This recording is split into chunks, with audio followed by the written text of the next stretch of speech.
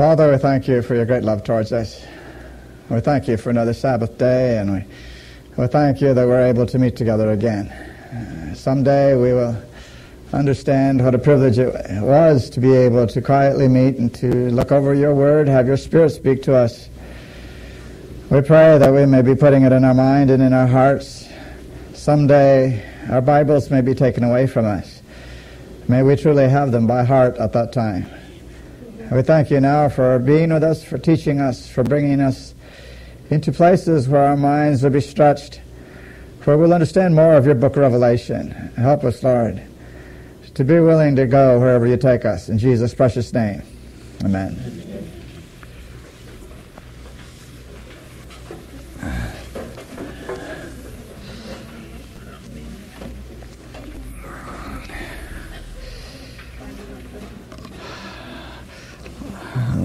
We were at Daniel, the 12th chapter last time. That's where we ended. I don't think we read the scripture. We dealt with the idea for about 25 minutes. But Daniel 12:1 and 2, at that time shall Michael stand up, the great prince which standeth for the children of thy people, and there shall be a time of trouble, such as never was since there was a nation, even to that same time. At that time thy people shall be delivered, every one that shall be found written in the book. And many of them that sleep in the dust of the earth shall awake, some to everlasting life, and some to shame and everlasting contempt. Now, we dealt at length on that last time, and I thought I would begin with that very same scripture, because I'm sure I hit you with some thoughts that we're not very familiar with to you. And I wonder if there are any questions. I don't want to leave you with a bunch of things floating in your head that you don't know where they land. Okay, if there are no particular questions, we'll move ahead. This scripture, by the way, is telling us in a kernel form that all humanity is going to get at least one look at Christ. So one way or another, everybody's going to see Christ. In this particular case, we have a special resurrection. Caiaphas, the high priest, is going to be raised, so he can see Jesus coming. Because Jesus said, you will see me come in the clouds. So he has the privilege of being raised from the dead to see Jesus come the second time. But he won't just see him the second time. He's going to die again, because the sight of seeing Jesus come is going to give him a massive heart attack down the road. He's going to die again. And he will be raised a third time when Jesus comes after the 1,000 years. So the wicked don't have a lot to look forward to except seeing Jesus several times. The ones in the special resurrection anyhow. Of course, the other ones in the special resurrection, it says some to life, and we talked about them. They will be raised glorified. These are the people who honored the law of God. These are in particular the Seventh-day Adventists who were faithful in the third angel's message, who died. They will be raised so that every Seventh-day Adventist will see Jesus come.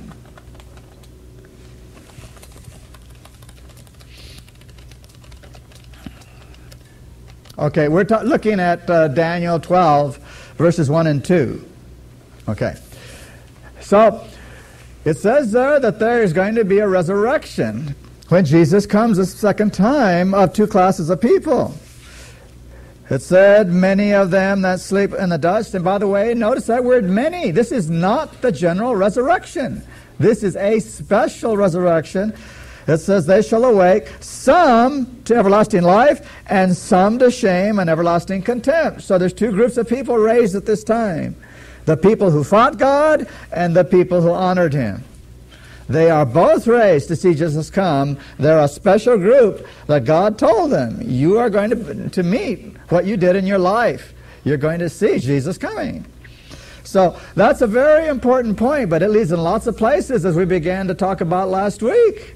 If you want to stay in this scripture the way it reads, You've got to put it together with Revelation 7 and Revelation 14 to see who these people are, who are faithful. And we mentioned last time that in Great Controversy 637, it tells us specifically that it's the people who are faithful in the third angel's message. And we ended by understanding what they're called. The Bible calls them something. The Spirit of Prophecy calls them something. The people who are resurrected and are living on the earth to see Jesus come are called the living saints. Okay? So don't think, as many people out there have gotten confused and say living saints means you never died. That is not what the term means. The term living saints means you're alive. That's all it means. So living saint, according to early writings, are called 144,000. So all of the living saints on the earth when Jesus comes are called the 144,000. They are all Seventh-day Adventists. Okay? Now, that doesn't mean they all joined the church. Because there is coming a time when the church won't be a factor anymore. God will organize His people a way we are not familiar with. He will have organization, clear to the time Jesus comes, but not in the way we understand. Okay. Where does that come from? Okay, in Selected Messages, Volume 1. Well, I have the books with me. Why don't we just... Let's see what we can find here. And please, give me your questions. I may not be able to answer them all, but at least we can see what the questions are. Okay, on page 2...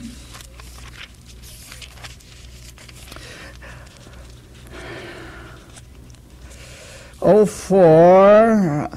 Now, I want to give you something you're familiar with, and then we'll go into this. You remember that Ellen White had a vision of an iceberg. And she said that she was on the ship.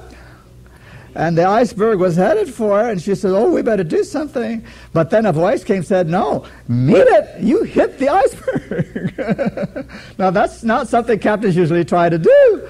But this captain was told, you hit it straight on and break it to pieces. Well, icebergs have some very interesting qualities to them. Only a little bit of them shows. You drop it in the water and 9/10 of it underneath, and you don't know the shape. You can't see it. So you don't know what's really there. And it's cold.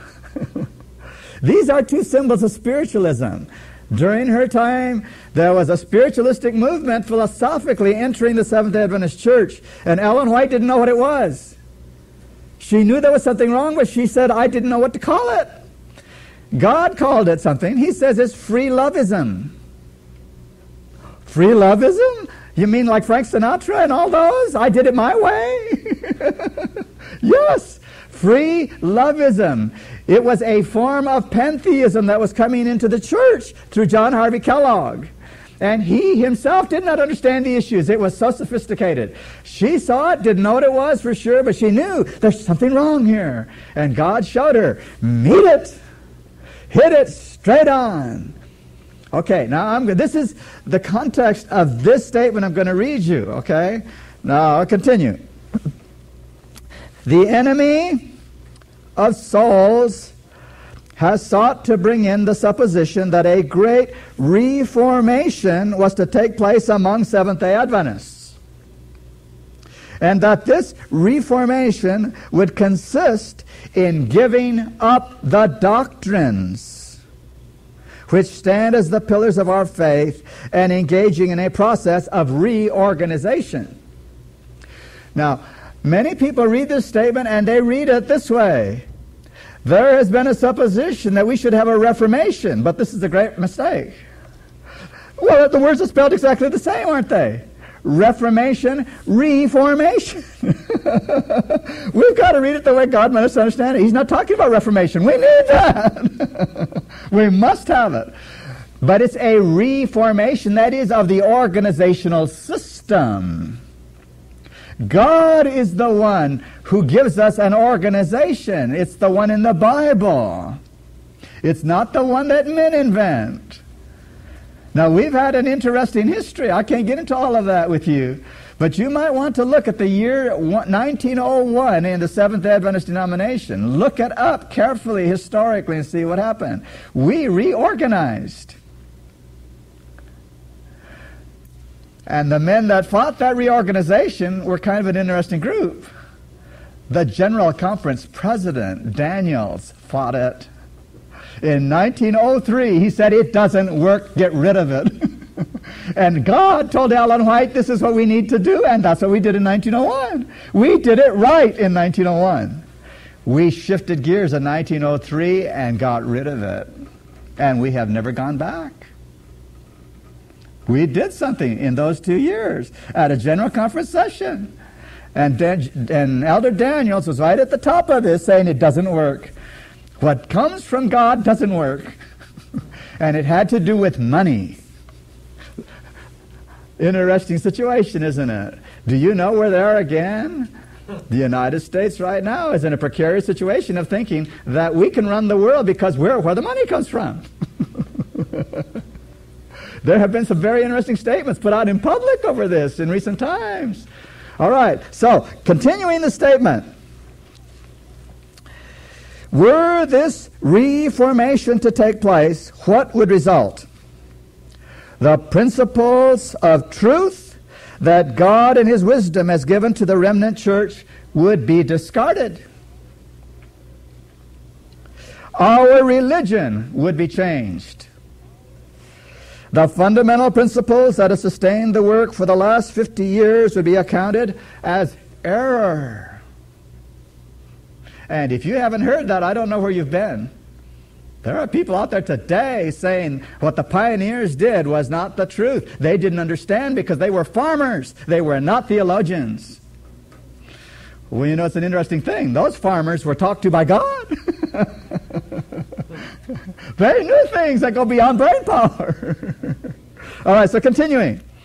A new organization would be established. Books of a new order would be written. Books of a new order? We've got all kinds of books today. A new organization would be established. Books of a new order would be written. A system of intellectual philosophy would be introduced. Is any of this sounding familiar? The founders of this system, this new system that isn't from God, would go into the cities and do a wonderful work. What did God tell His people to do? He told us to go into the country and work the cities from the country. He didn't tell us to establish centers in the city.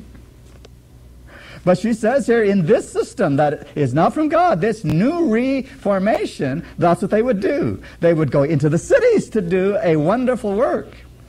And then it says, the Sabbath, of course, would be lightly regarded. Have you ever seen any place where it says it's okay to eat out on Sabbath and pay for it? Have you heard anything about the Sabbath that starts tearing it down as far as its sacredness? This part of the system. And then she finishes the sentence, as also the God who created it. In other words, He can't really tell you what to do in your life. Nothing would be allowed to stand in the way of the new movement. The leaders would teach that virtue is better than vice, but God being removed, they would place their dependence on human power, which without God is worthless. Now here's the sentence that answers the question. Their foundation would be built on sand, and storm and tempest would sweep away the structure. God has told us that system, which is founded on an intellectual philosophy, which produces books of a different order, that says the pioneers really didn't have it together, that some of our past ideas were error. All these things, when they come together, she says, the leaders would say, oh yeah, virtue is better than vice. But it would be based on manpower, not God power. And she says, when it hits, the entire structure is going to be swept away. That's an interesting quote, don't you think? It's been there all the time. Now, I believe the Seventh-day Adventist denomination belongs to God. I'm here today in this church because I believe this is God's church. Okay? There is no other. But we mustn't make the mistake that the church we see today is pleasing God. He has told us what He's going to do. And He will establish a new organizational system that we don't understand today among His true remnant people, the real ones who really keep the Sabbath, who have all the reform elements put together and they're living it in their lives. He will take His true church and do something on this earth that's never been done before. And so we have the opportunity sitting here today to make up our mind to be part of that real church and not put our emphasis on the system. Now, I know that bothers some people when they discover that. And we should be loyal to God's church. There's no question. We need to be loyal, but we need to see what that really is. Okay? Could this situation be like Gideon? He gathered all those men, and the Lord told him he had too many because some of them wasn't true to the calling?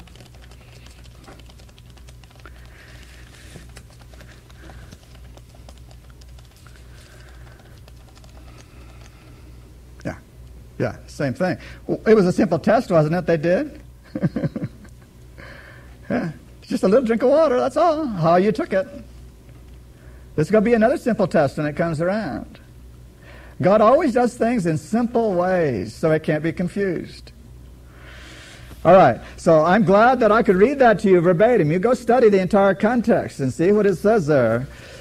These are things that we will have to think about more and more. The Scriptures will begin telling us. You know, it wasn't the way I thought the first time around. There's more to this. So, Daniel then is telling us some very important things here in the last chapter. By the way, I have to warn you that people have taken Daniel, the 12th chapter, to confuse the Seventh-day Adventist people more and more. Because most of us have not studied this chapter to see what it really says. And so there are people out there, most of them ex-ministers of the Seventh-day Adventist Church, who are telling the people that all of these numbers in here are in the future to be applied in a whole different way as the rest of the Bible. That's not good biblical hermeneutics. God uses numbers in certain ways and He repeats them so that you know what He meant. Daniel, the 12th chapter, is not literal numbers. It is prophetic numbers that go back to the way God used them the first time. Now, in Revelation, the 10th chapter, in your volume 7a, we're not there yet, so I just have to give it to you. Revelation, the 10th chapter, the comments there in 7a, she says very specifically that time ended. And then she says prophetic time, because we're still here. She says there are no time prophecies that reach past 1844. And I don't know about you, but that settles it for me. When somebody gets on TV and starts telling me, oh, there's going to be 45 days of this, and there's going to be 60 days of this, and there's going to be... Come on, folks, where did you get the numbers from? From time prophecies that already ended in 1844. Be careful. All right. I think we can begin to appreciate here a little bit. We have just started into the book of Revelation, and look where we've gone already. The book of Revelation is for the last people on this earth. It tells us everything that's going on. I haven't told you anything that's not in the book of Revelation in the last 2 weeks here. We need to know this book. All right, so let's continue, and let's see what else we begin to come up with here.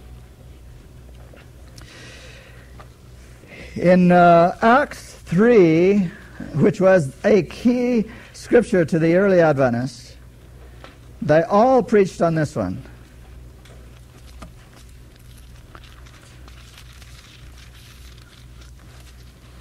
Acts 3 verse 19 and following.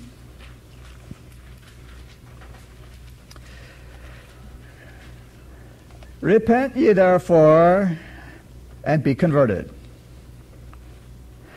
that your sins may be blotted out when the times of refreshing shall come from the presence of the Lord. And he shall send Jesus Christ, which before was preached unto you, whom the heaven must receive until the times of restitution of all things, which God hath spoken by the mouth of all his holy prophets since the world began. So this is not a new idea that was given to the Seventh-day Adventists. All the prophets had this message except for the time element. Okay? Every holy person in the Bible was an Adventist. Okay? We are not a minority. We are the people of God, and the people of God have always been Adventists. And better than that, they've always been Seventh-day Adventists. Every one of them in the Holy Scriptures was a Sabbath keeper. So don't think you've joined some brand new 1844 movement. Please don't go there. The Bible is clear. We are in the stream of God's people through all time, since time began. We are here to bring back the real message of God. And so it says here, what's the first thing we need to do? Repent. And we need it.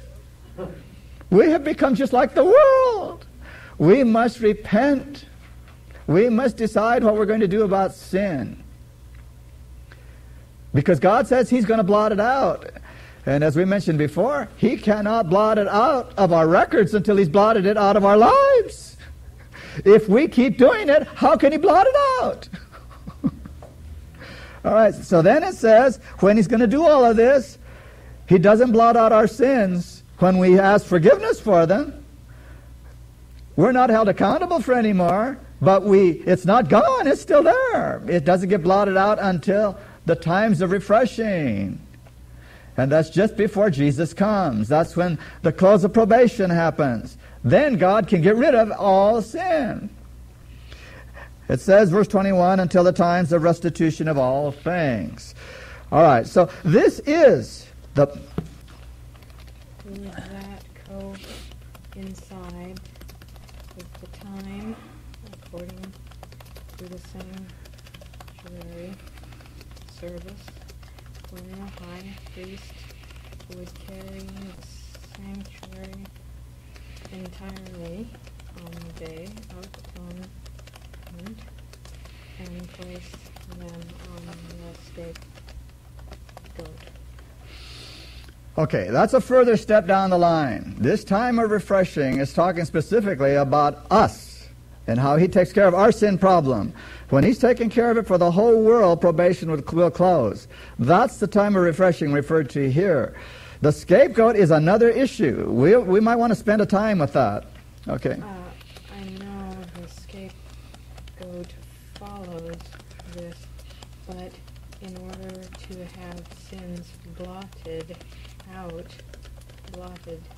out, they have to be removed from the sanctuary, at least onto the person of the high priest again.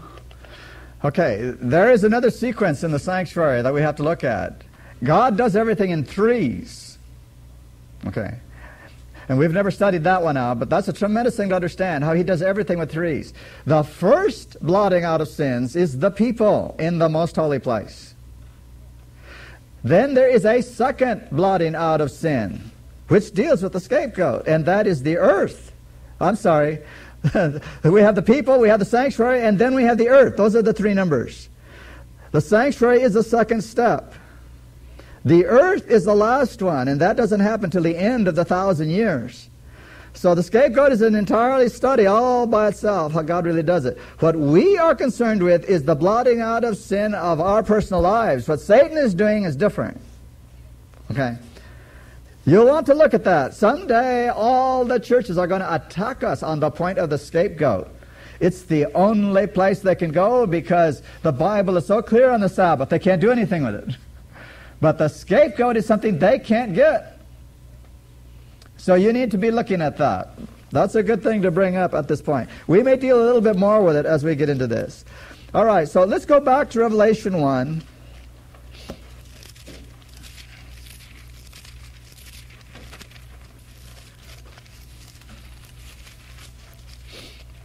And we'll pick it up at verse 7. This is the counterpoint of Daniel 12, which we have been talking about. Behold, he cometh with clouds, and every eye shall see him, and they also which pierced him. So now we know that Daniel 12 tells us how. They're going to be raised to see it happen. And all kindreds of the earth shall wail because of him. Even so, amen. Nothing can change the Scripture. This is going to happen just the way it says.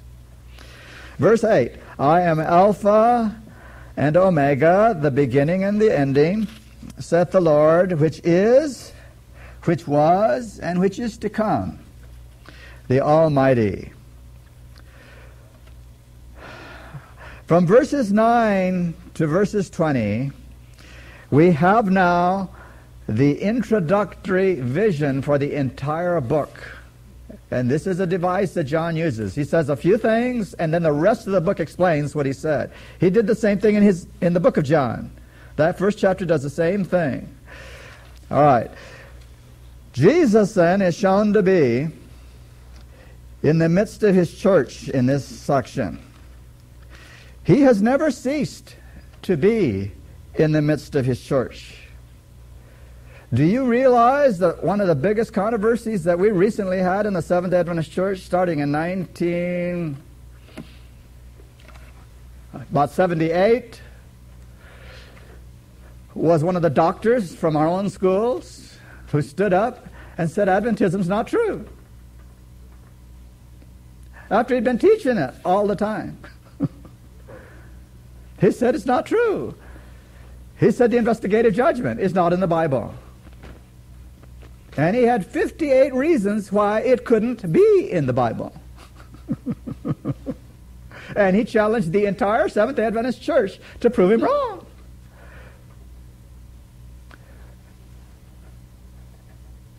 When I found out this is what he was doing, I was utterly amazed that there were people who believed him. I was absolutely shocked that a man could say such wild things. And scholars said, that's right.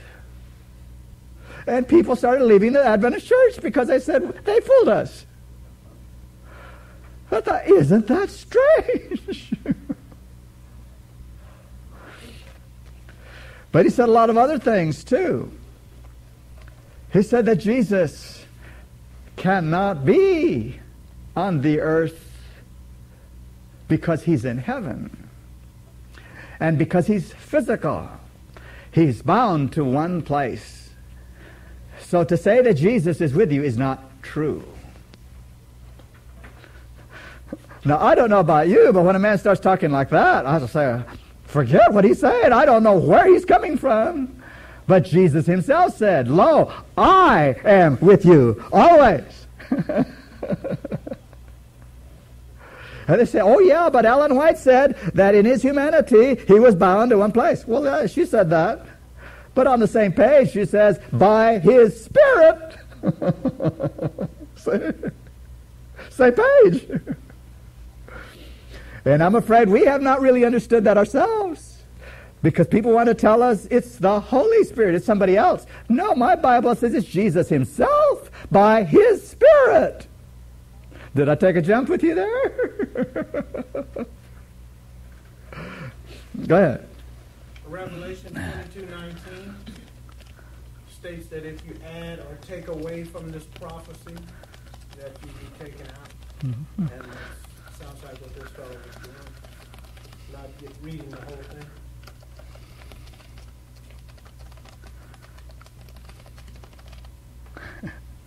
He wasn't the only one. As I began to research that and live through it and experience things and talk to people, and I talked to him too in front of 700 people, I found out why so many Adventists left with him. It's because they never understood Adventism in the first place. They didn't know what a real Adventist is supposed to know. Somebody just baptized them because they said, "We believe." What do you believe? I believe I can still drink wine and be a faithful person of Christ. Oh, okay, let's go baptize you. The Lord will take care of the wine later. Oh, but I still smoke. Don't worry. He'll take cigarettes away from you later. Get baptized. That is a horrible mistake. Isn't it interesting? We won't do that in Africa. Do you know that the missionaries take a person through a year of studies? And they have to answer all the questions right. And finally, at the end of all that process, they figure, okay, they really know what an Adventist is. We can baptize them. You know, we're making better Adventists over there than we are here. Yeah. It was them that voted against the ordaining of women at the General Conference before. They kept this church together. It was the United States who was pushing for it. Galatians 4:6. It says, because you are sons, God sent the Spirit of His Son into our hearts. The Spirit of His Son, that's right. And that's who we have. We have Jesus Himself through His Spirit. Don't let somebody tell you, oh no, He can't because He's stepping on Ford's ground then. See, that's how the scholars do it. They say, no, it's got to be the Holy Spirit. Well, it is a Holy Spirit. It's the Holy Spirit of Jesus. Okay? We're not discussing the third person of the Trinity, or no, I don't want to say Trinity, of the Godhead. We are discussing what Jesus does. And if you say He can't do it, I don't know who the Jesus is you're talking about. Jesus is with me, Himself. I don't need any other explanations. All right. So, we have here in Revelation, the introduction of Jesus saying He's in the midst of His church, and we'll talk about it more as we go into this. Jesus is in the midst of His church by His Spirit. He is a partner in everything the people of God do. Their affliction, their endurance, whatever they're going through, He's part of it with them. They are not doing it alone. They are not doing it for Him. They're doing it with Him. Okay? 2 Corinthians 13:8.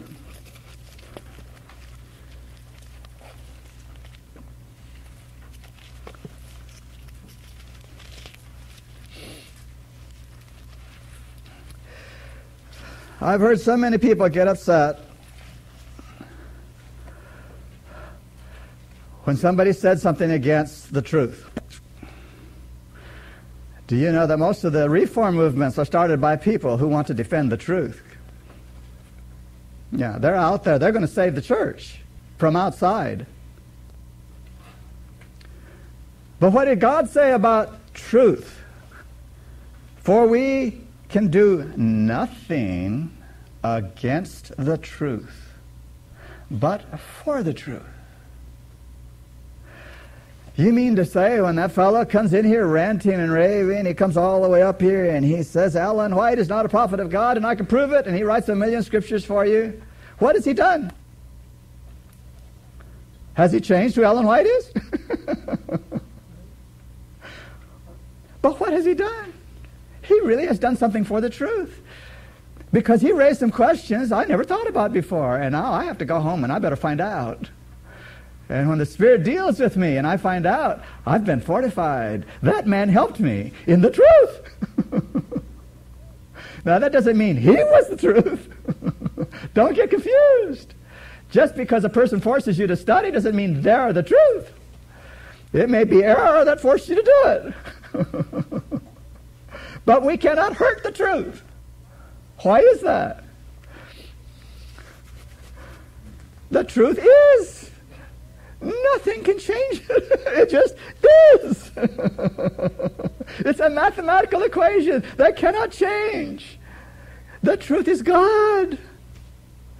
Jesus is the truth. And no matter what anybody says, no one's going to change him. So don't get excited about defending the truth. It doesn't need you. It doesn't need me. The truth is going to be there after we die. And it'll be there for billions of years if we lose it. Don't defend the truth. Get the truth. Live in it because it's going. And you better go where it goes. So Jesus is in the midst of his church for a reason. He wants us to be in truth. The truth as it is. In Jesus is the way the Scripture says it. So let's look now at the rest of verse 9. I, John, who also am your brother. So he's just like us. I'm your brother and companion in tribulation. You mean I'm not supposed to be out there celebrating all the time? You know, I have not found that in the Bible yet, where Christians go out to have a good time and feast and celebrate. I haven't found it. I don't know where people invented that one. I know what they did with the Bible. The word celebrate is used 4 times. Unfortunately, the King James Version is not correct in those 4 places. They knew what they were trying to say, but they messed up something. In all 4 places, it's a word play. Where it says, celebrate your Sabbaths, the word for celebrate there is Shabbat. Sabbath, your Sabbaths. And they didn't know how to say that in English, so they let it go. And the other 3 times are exactly the same way. It's a word play. The word is repeated each time, and the word celebrate's not even there. All right.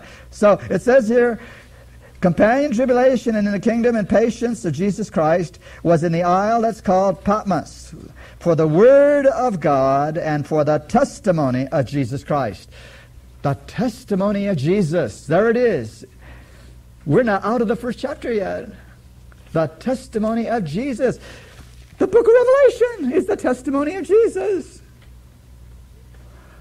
How do we get it? Verses 1 and 2 says how we got it. It was signified through an angel, the angel of God, to John to give to the people. That's the sequence. An angel did the work of the Holy Spirit to John to give us the word of Jesus, his testimony. And so God uses mediums to give us his testimony. Ellen White was one of those. She was only a medium. She is not the testimony of Jesus. She's just a person. All right. Now, if you were paying attention to some of that, you realized that every now and then there would be a light in her room. And she would talk to this being. Who was that? It was an angel. Do you know that the neighbors could see that light in her house? I said, there's that light again. Yeah, she talked to angels. One time she was talking to Elder Daniels in the house at Elmshaven. That's before she stopped talking to him. And she stopped talking and she said, did you see that? He said, no. She says, oh, I thought you could see that. An angel just walked by at that moment, and she saw the angel go by. She said, did you see that?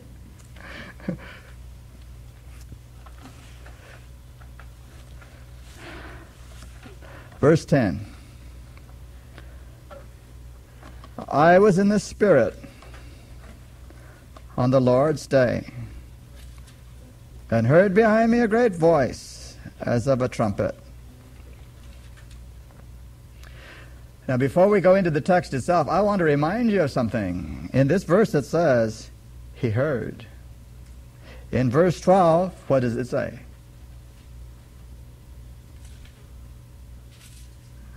I turned to see. This is the way God does it. He says something to you, and then if you want to see it, you're going to have to turn around to see it. That's what he does in Revelation 7. I heard the number of them. And after he was told all about it, then he looked to see them. It's the same thing. It's what you would do. It's what I would do. You hear something and it's not in front of you, you turn to see. So here we have a rule being established in chapter 1. All right. Now, the Sabbath. Why do I say the Sabbath? Nobody else says the Sabbath. They all say this is Sunday. Where in that verse does it say it's Sunday?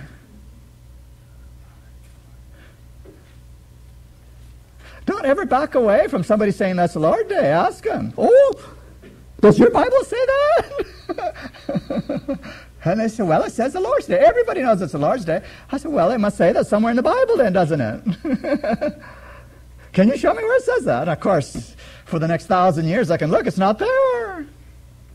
But the Bible does say it was a Sabbath. Yeah. Not in this verse. But guess what? Right next to it on both sides, if you know what you're looking for. I'll give it to you in just a few moments. I want you to know first that John was praying on the Sabbath, or we would never have gotten the book of Revelation. Yeah. If he'd been out doing his thing, it would not have happened. He was a Sabbath keeper. That's why we have the book of Revelation. He was praying on the Sabbath. He was not just sitting around sipping tea. He was having a religious experience with God on the Sabbath when Jesus came to him. How do I know that?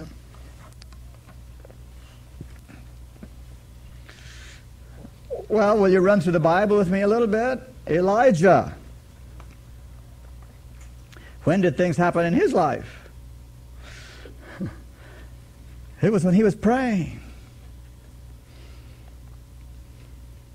Every time he was praying. Cornelius, what was he doing when the angels came to him? The Spirit prophecy tells us he was praying. Peter, the other side of it, what was he doing? Yeah, he was even caught up in a vision through it all. He was praying. Paul and Silas in prison, what were they doing? Stephen. Yeah. They were throwing rocks at him. What was he doing? Yeah. And of course, Jesus is a supreme example. Praying. Angel came to him, brought him back from, we should have died. The last part there.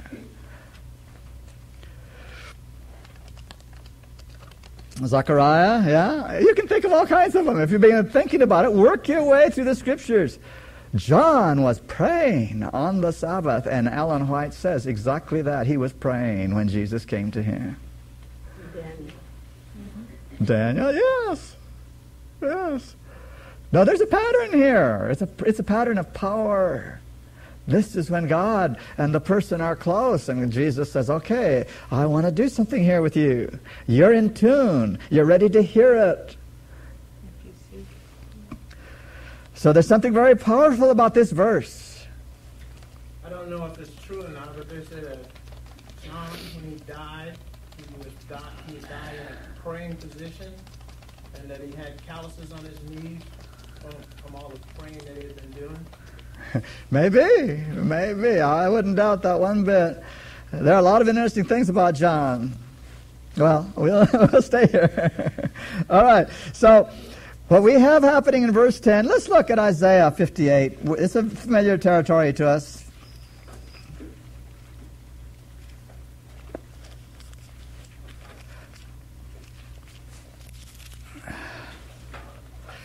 Verse 13.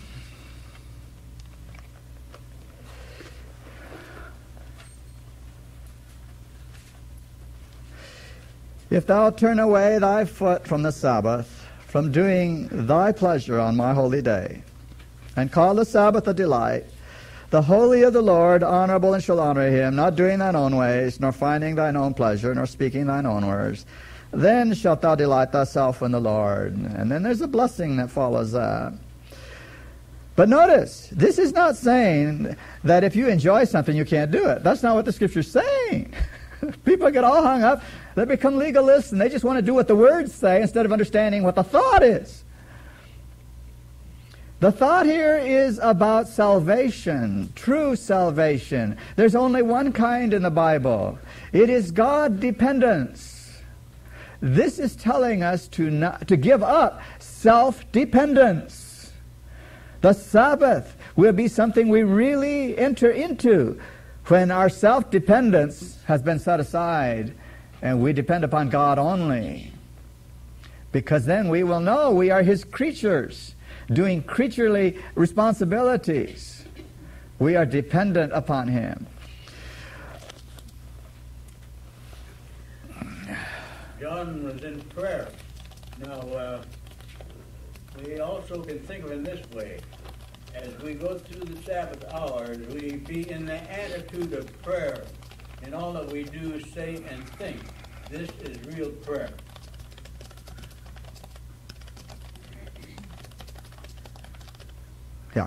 Yeah.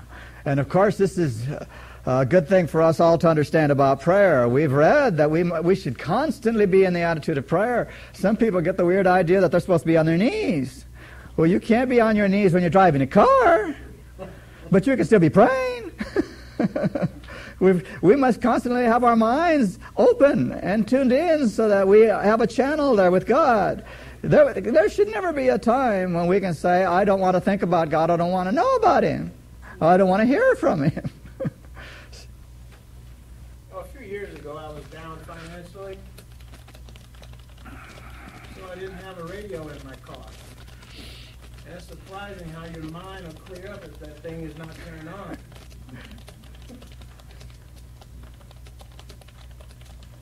That's right. It's true about lots of things. Okay, so the Sabbath then has something to say to us right here in this verse. And we're too busy fighting people about Sunday to get into the real thing here. There is a Sabbath blessing in this verse, a very powerful one. The trumpet. How come it says trumpet? He heard a trumpet. He didn't hear Jesus talking. Yeah, it says he heard a trumpet. And that trumpet told him, there's Jesus. How come? If we heard a trumpet, what will we think? There's a trumpet. But to a Hebrew, trumpets are very important. Okay? Nothing happened without trumpets. And a Hebrew mind would instantly click. First thing they knew about on Mount Sinai. The sound of the trumpet blasting and getting louder and louder and louder, and it drove them to their knees. They said, uh-oh, that means God is here. There's trumpets blowing. Mount Sinai. Trumpets were always there for the Jubilee. The trumpets were always there for 8 days before the atonement, the shofar. And we're told, of course, that Jesus, there'll be a silver trumpet blowing when He comes. And that trumpet will wake the dead. So the trumpet meant something, and John knew all that. When he heard that trumpet, he said, uh-oh. That's why he turned around to look. That trumpet came and said something to him. All right, before we get into that, I would like to give you something.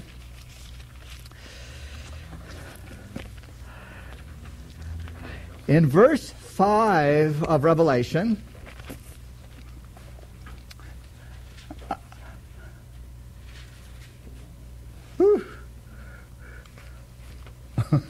okay, verse 5 is a quote from Isaiah 55, verse 4. It's just a partial quote. But if you didn't know that, you would just let it go by. Now, I want you to see something that John did here. In verse 7, we have a quote from Daniel 7:13. The first part. Then the second part of verse 7 as a quote from Zechariah 2:12-10.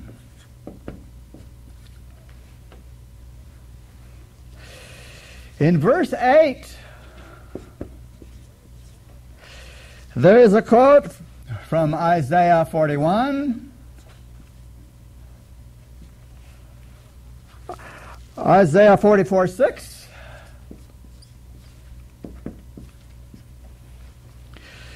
And 48:12.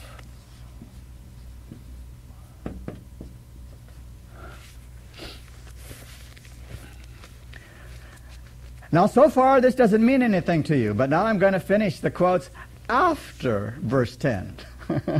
Okay? The quotes after verse 10. Okay, I'm going to put 10 here. After verse 10.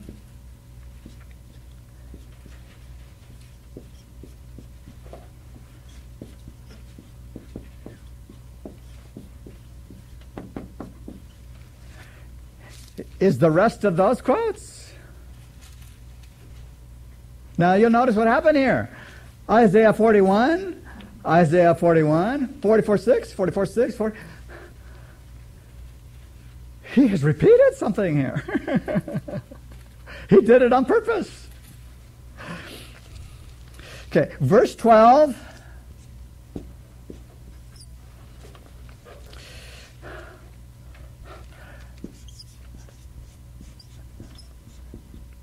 Zechariah 4, verse 2.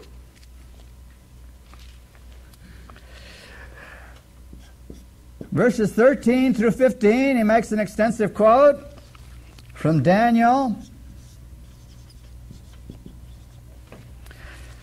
7:9, 13, and 22. And then chapter 10, verses 5 and 6. It's more of an illusion there. And in verse 16 is a quote from Isaiah 49, verse 2. Okay, now I had to write this because there's no way you could see what's happening unless I did it.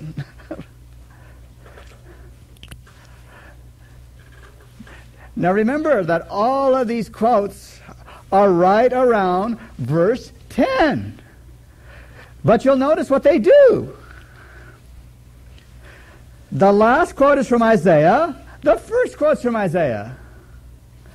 The next quote is from Daniel and Daniel. The next quote is from Zechariah and Zechariah.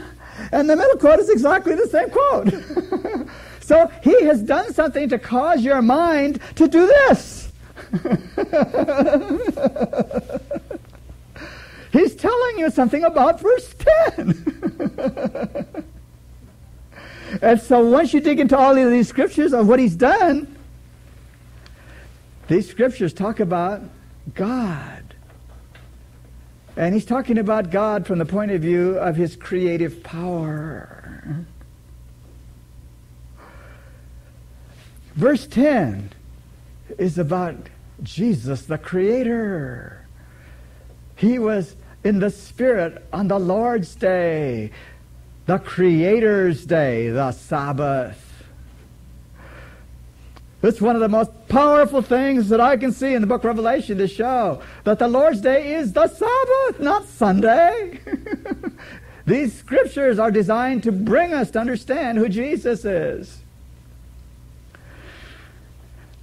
In theology, they have a technical term for this. It's called an empanado.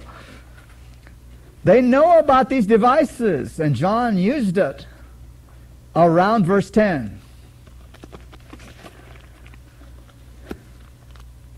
It's one thing for us to know it was on the Sabbath. Ellen White says it was the Sabbath, point blank. But we need more than that. We need the Bible, because that's where she got it from.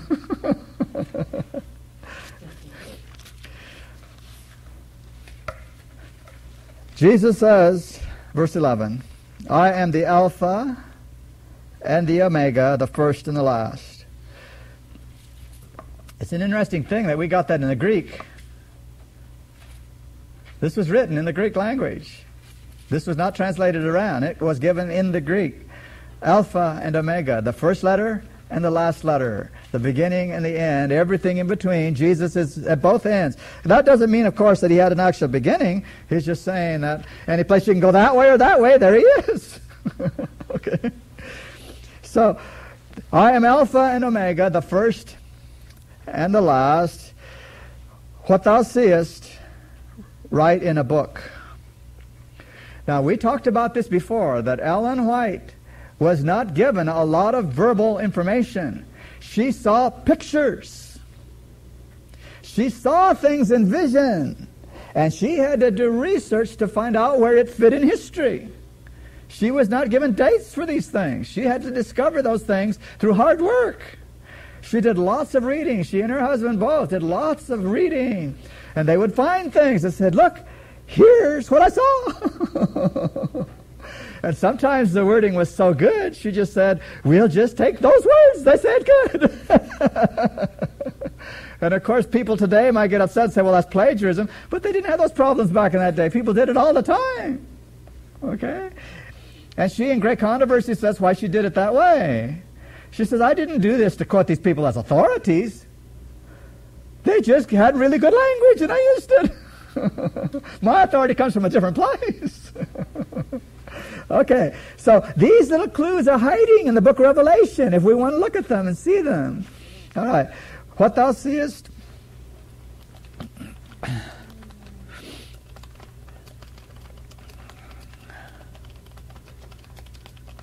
signified,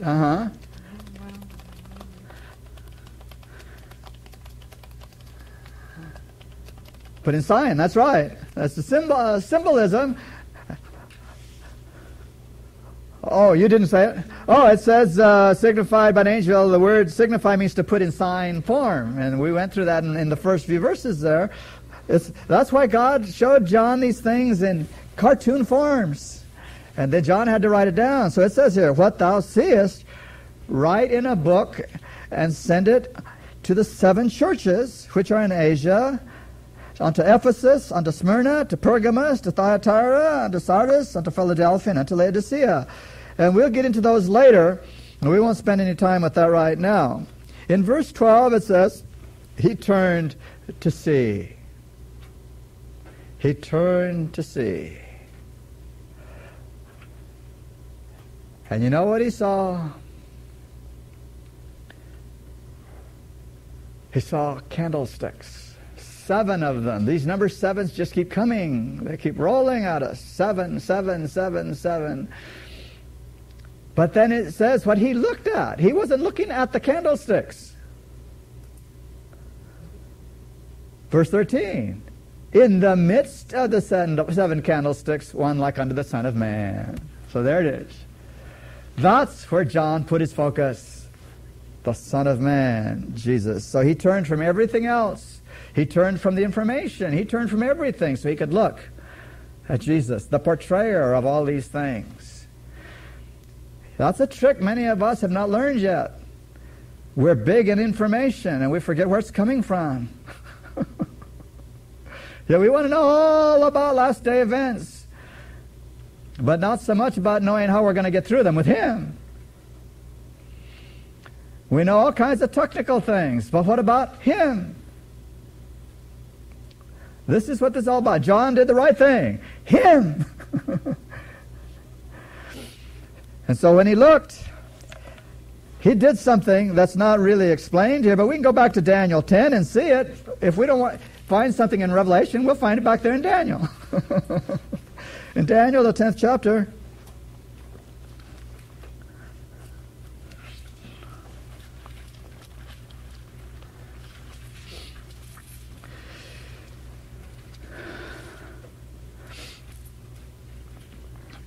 verse 5.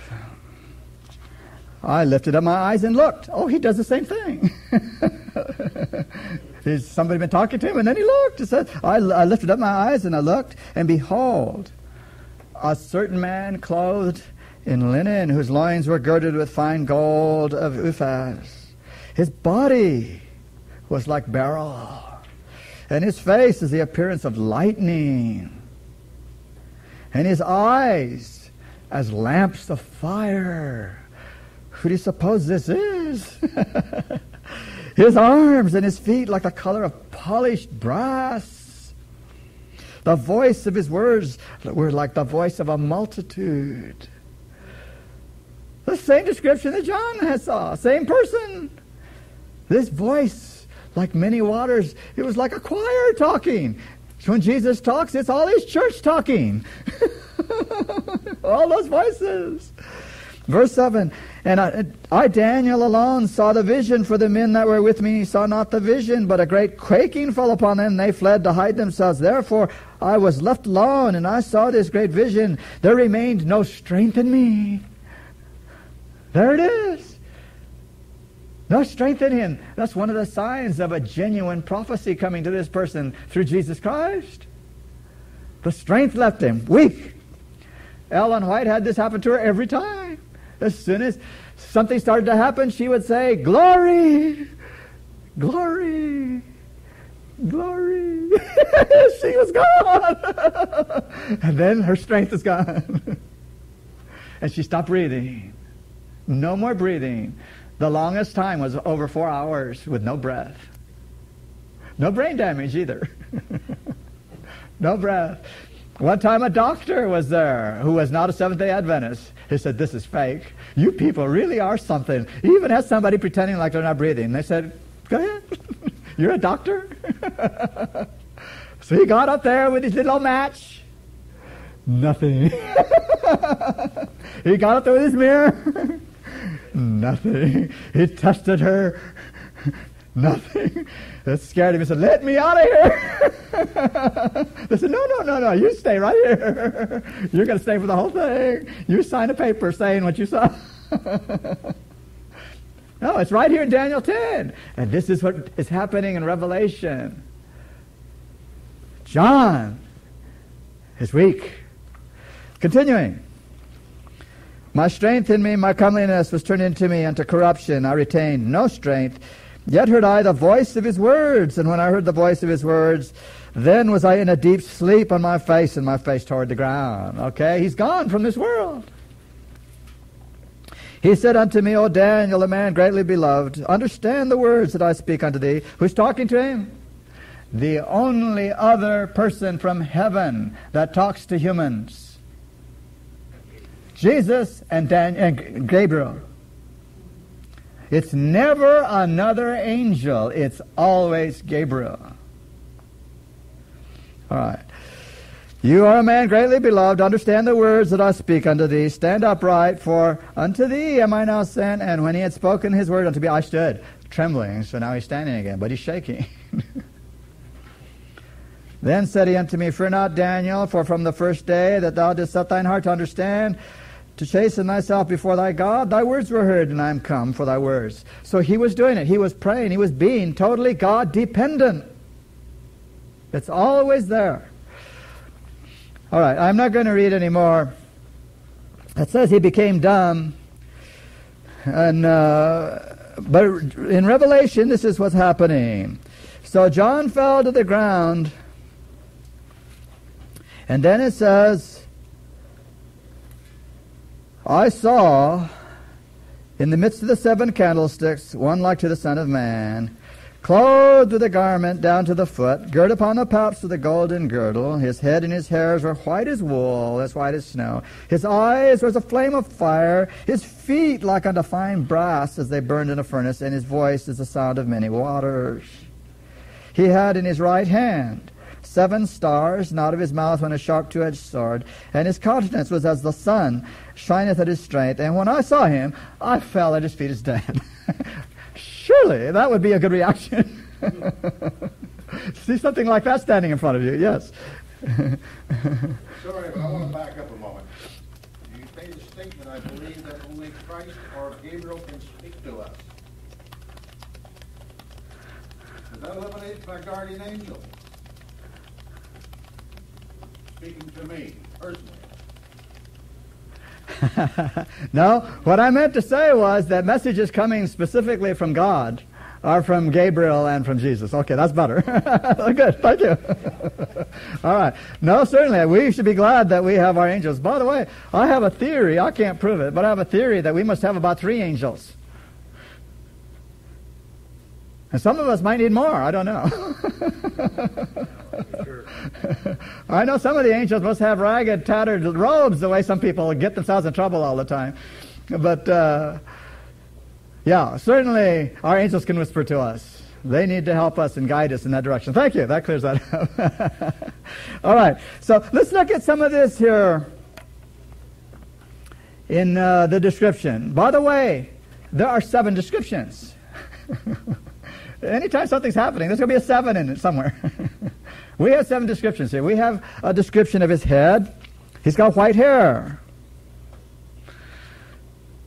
Now, I don't know if he's going to look just like we visualize when he comes back, but the Bible pictures him as having white hair, which is a symbol. I don't think Jesus is old, the way we think of old people. I think he's young. Eternally young. Eternally at the optimum of whatever optimum can be. But for the sake of talking to us, he has pictured himself here as having white hair. Why? Purity? Because when we get white hair, we're supposed to have some smarts too. It doesn't always happen. But supposedly when you get white hair, you're supposed to be smarter than when you didn't have white hair. Okay, so we're talking here about age and wisdom, character.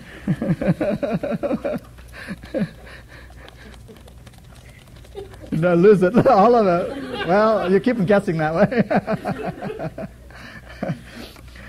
All right, so the first thing we have here is infinite wisdom. And all of us will say, oh yeah, God has infinite wisdom. Really? Does he have infinite wisdom? Are you sure? Then why don't we let him do what he wants with our lives? Because we think we're smarter, that's why. Isn't it strange that we can understand things theologically, but somehow in the life it kind of disappears? I somehow this last month got stuck in the book of Deuteronomy, and Moses was telling the children of Israel, if I have this correctly, the reason that God had them wander in the wilderness was so that they could understand themselves.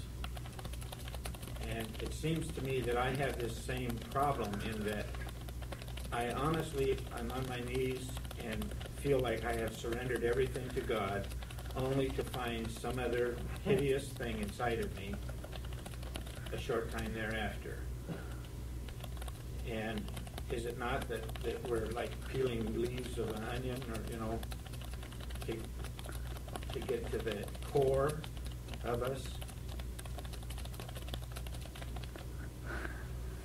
Yeah. Yeah, unfortunately, we're all in the same boat. When we think we know something, then God shows us, well, you didn't get it yet. Let's go around this again. And we have to keep doing it and doing it. It gets tighter and tighter. You know, the interesting thing is, instead of feeling better about yourself, the other thing happens. You begin seeing more and more. I'm not as good as I thought I was. If we come to the place where we feel that we're getting better and better, we're in a dangerous condition. As John the Baptist, he felt he must decrease continuously. The closer we come to Christ, the more we'll see our defects and rely upon him.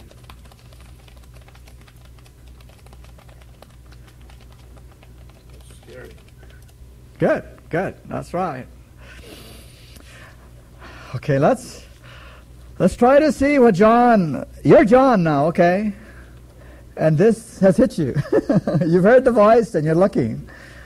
And here's this dazzling, it's not just white, it's dazzling white. It's glistening at you. The eyes.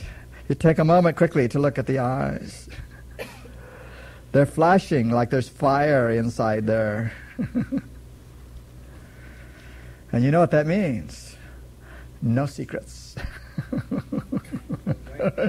You look into those eyes and they say, I know everything. Don't pretend. Don't even think it. It's everything. Maybe we ought to try one. Job 34:21.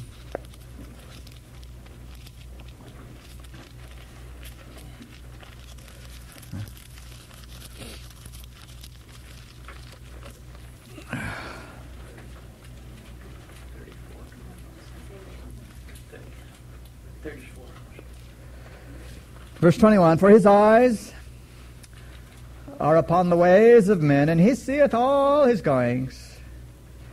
There is no darkness, nor shadow of death, where the workers of iniquity may hide themselves. So Job learned this a long, long time ago, and no one is ever going to find out anything different about God. This is the truth, and it's forever. There's nothing anyone can ever do where they think they're hiding. There's no such thing as hiding from God. He's out there watching. He sees it all, and he knows what it means. We can't pretend, oh, but I was doing it for this reason. He says, well, okay, you can say it, but I know what your real reason was. I'm inside of you. I know the real reason. What does verse 23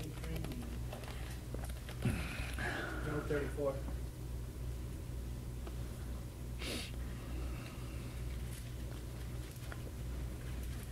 Okay, we must remember that this is an argument here. And Elihu, let's see.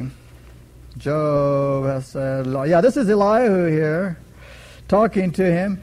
And he is introducing another side of it to prove that Job is wrong, that God is doing something to him for a reason. So remember the context. This is not a truth the way it comes out. He's trying to make it a truth. Now, there is a truth hiding in it. And that is that we will reap what we sow. But he was trying to lay things on Job that Job didn't think he did. Okay, so anyhow, there's more to that scripture, but we'll leave that right there. Now, in Hebrews 4:13,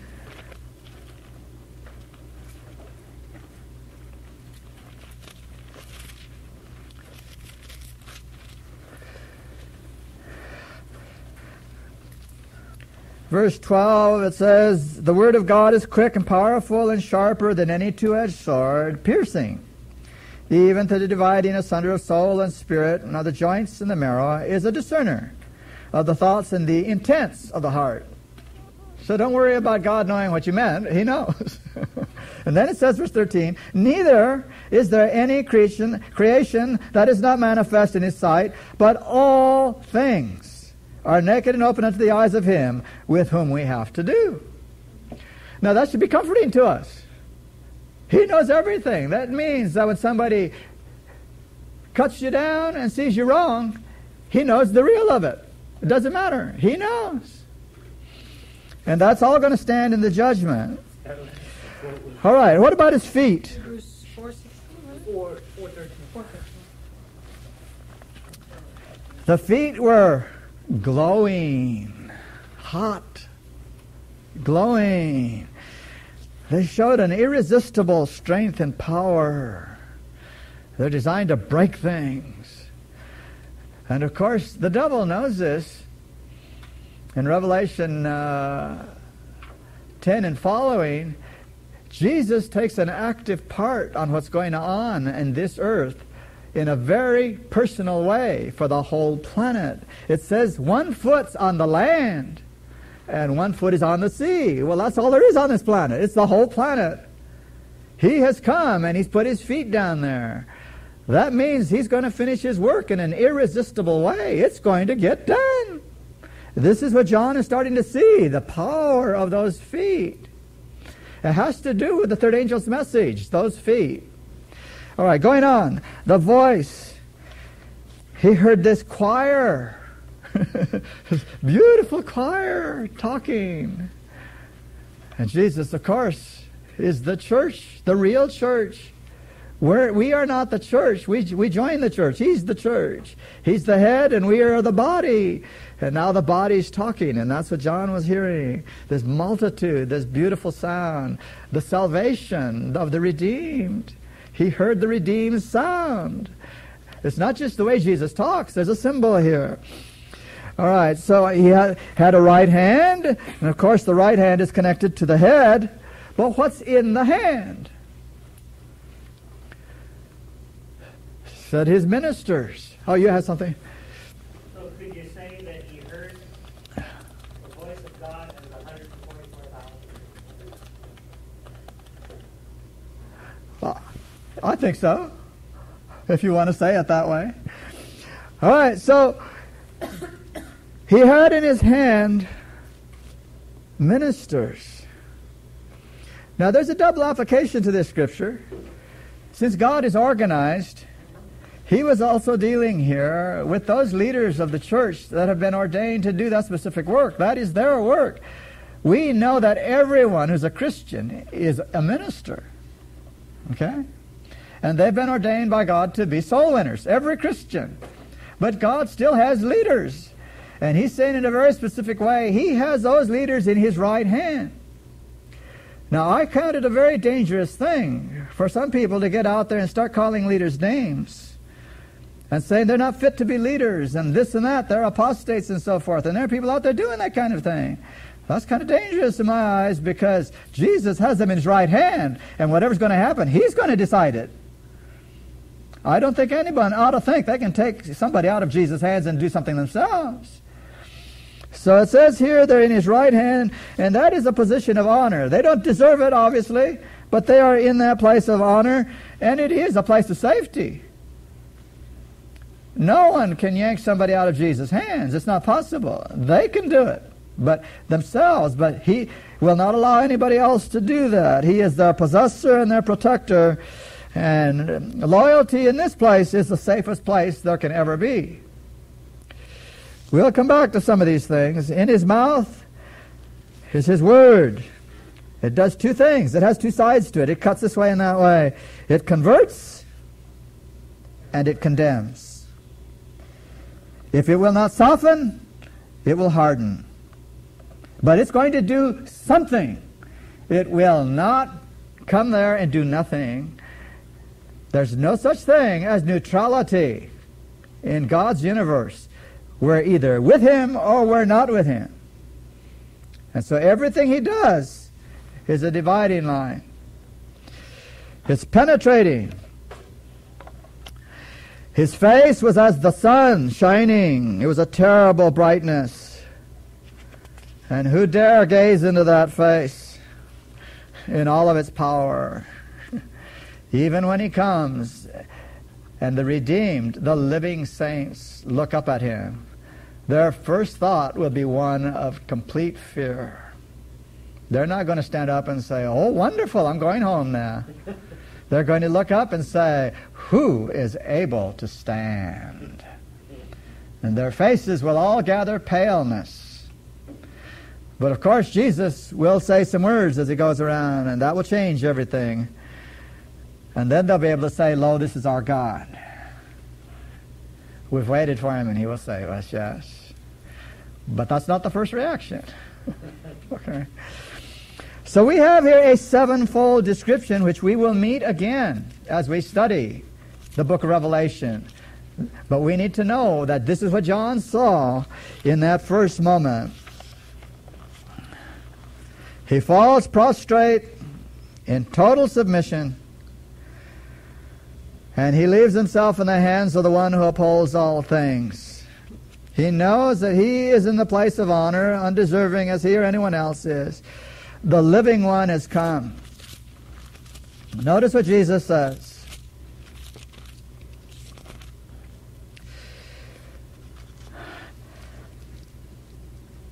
When I saw him, I fell at his feet dead. He laid his right hand upon me, saying unto me, "Fear not, I am the first and the last." Now remember, you're John, and this being, who the last time he saw him, he had put his head on his chest. He knows it's the same person. And this being puts his hand on his shoulder.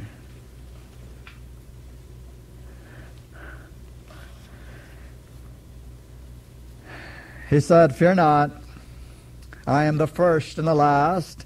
I am he that liveth and was dead." Behold, I am alive forevermore, amen, and have the keys of hell and death. Who has the keys? That's not what you're going to be hearing in the newspapers. You're going to be hearing the Pope has the keys. He says so. He has the keys of Peter.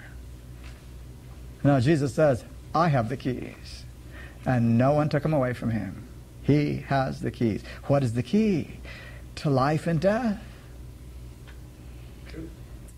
He broke the power of death. That's something we don't get today. We don't seem to understand it. He really broke the power of death. And the way he broke it was to go down into it and say, do everything you can do to me. And when death had done everything it could do, he walked out of there and said it wasn't enough. You aren't that strong after all. I've destroyed you forever as a power. And the devil knew he was had because that's the only power he has, is death. And Jesus broke it. But he didn't need it for himself. So he gave it to me. He gave it to you. The power of death has been broken. And so death is not something a Christian is afraid of. It's been broken. If we go to sleep for a while, so what? That doesn't mean anything. That's not death eternally. So he says, I have the keys. Write the things which thou hast seen, and the things which are, and the things which shall be. The mystery of the 7 stars. What's a mystery in the Bible?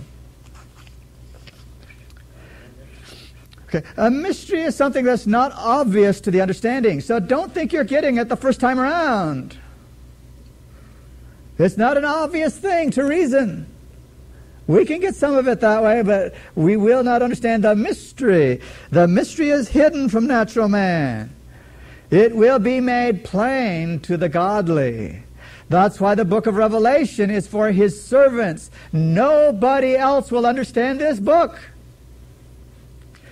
So the mystery is something you need to get into by initiation. By receiving Jesus, he will now reveal the mysteries to you. You know the secret handshake. You are one with God. All right, so he says this mystery, I'm going to explain it to you. The 7 stars and the 7 golden candlesticks. The 7 stars are the messengers of the 7 churches. And the 7 candlesticks are the 7 churches. So we don't need to guess about that. He just flat tells us what it means. We have a symbol here in verse 20 of something that's going on in the Sunday-keeping world. In the Sunday-keeping world, an invention of recent time goes something like this. All you have to do is believe.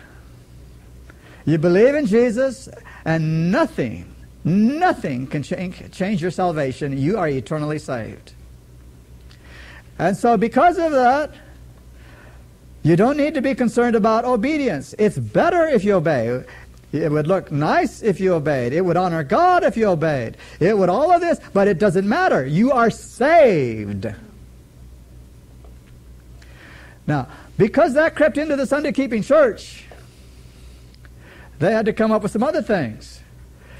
When Jesus said, why do you call me Lord and not do the things I say?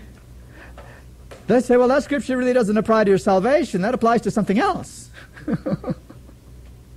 And they have an entire theology built around this idea that Jesus is not the Lord of a Christian.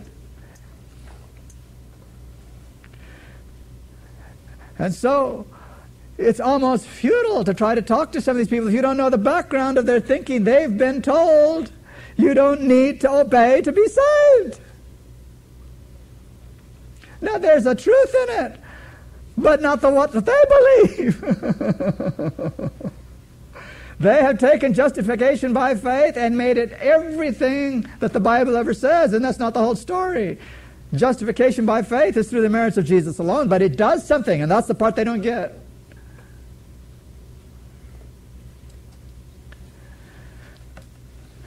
There's a man by the name of John MacArthur who is fighting the Sunday-keeping bunch that teach that.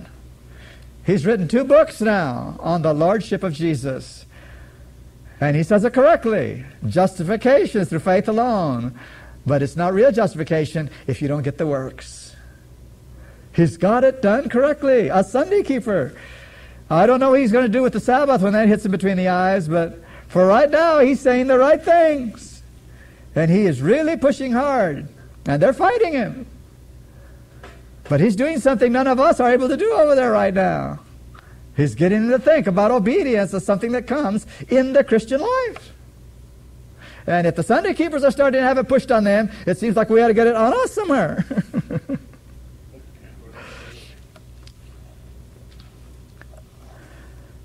So verse 20 is about lordship. Right there in the book of Revelation. We cannot give that away. In verse 11 it says the church. I'm trying to bring this together now because we're going to have to close this chapter today.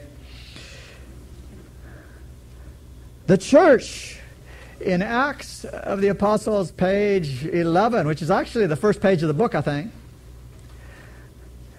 It says the church was organized for service.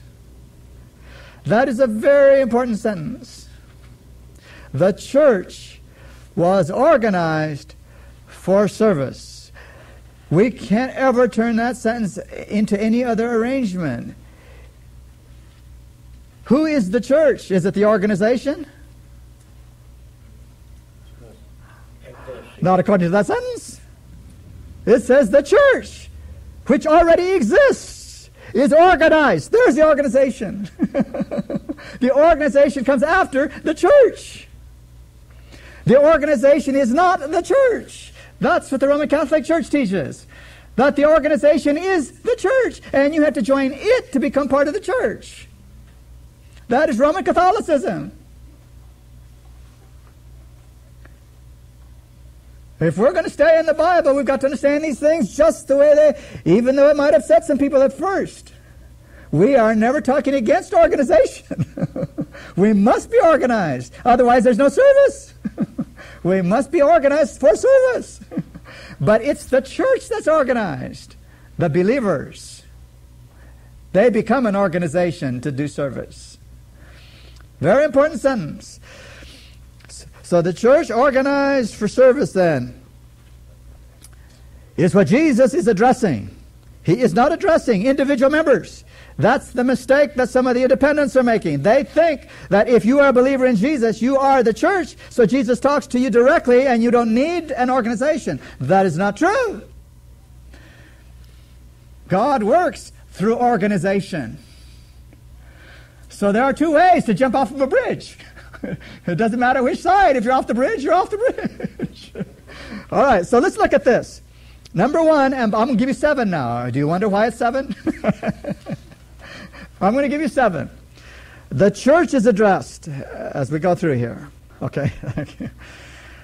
That's number 1. The church is addressed. Jesus is going to talk to each of the different churches. Number 2, we'll be given the identity of the writer. And it will be one of those 7 descriptions of Jesus we have already seen. Those 7 descriptions say something very particular to the church he's talking to, and they know what he means.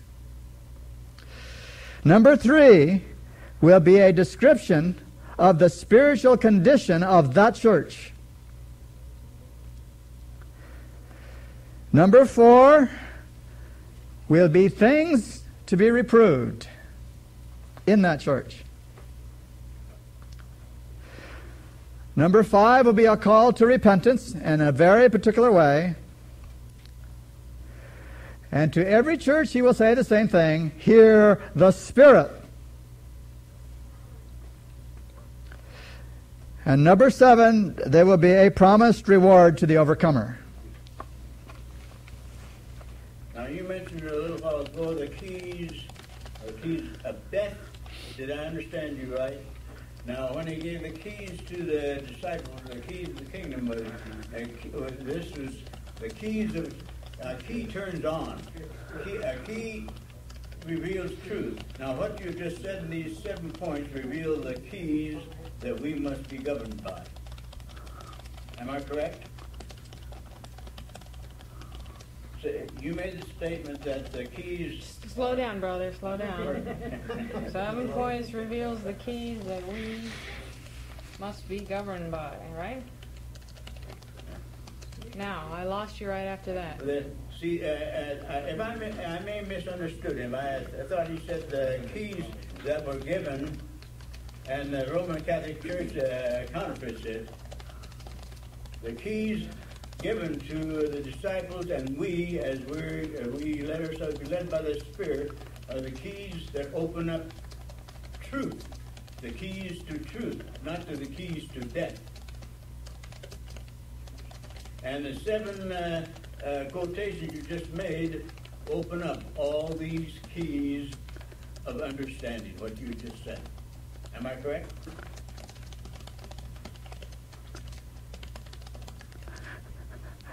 Okay, let me try to clarify based on what I've seen here. I can say yes to all of it. There's one element here.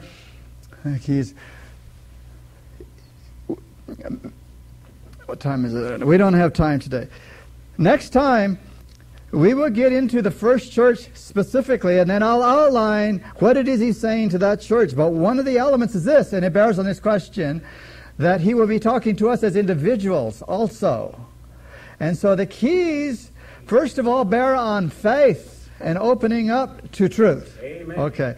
Now, if we have the genuine faith, they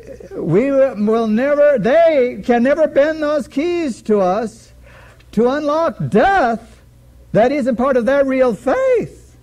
So it still is death and the grave. Those keys constitute everything. Jesus, I'm alive, I have it to give, but only to those who have genuine faith do they get out of that situation. So it's a bigger thing. It does involve all of it. What the Pope has done is this. It's very clever. He has changed the attention to the keys rather than to the faith that those keys represent. That's the part. And we need to understand that the keys that the church have, we all have those keys here if we are the real church, are to open up salvation. And death cannot hold a person in salvation.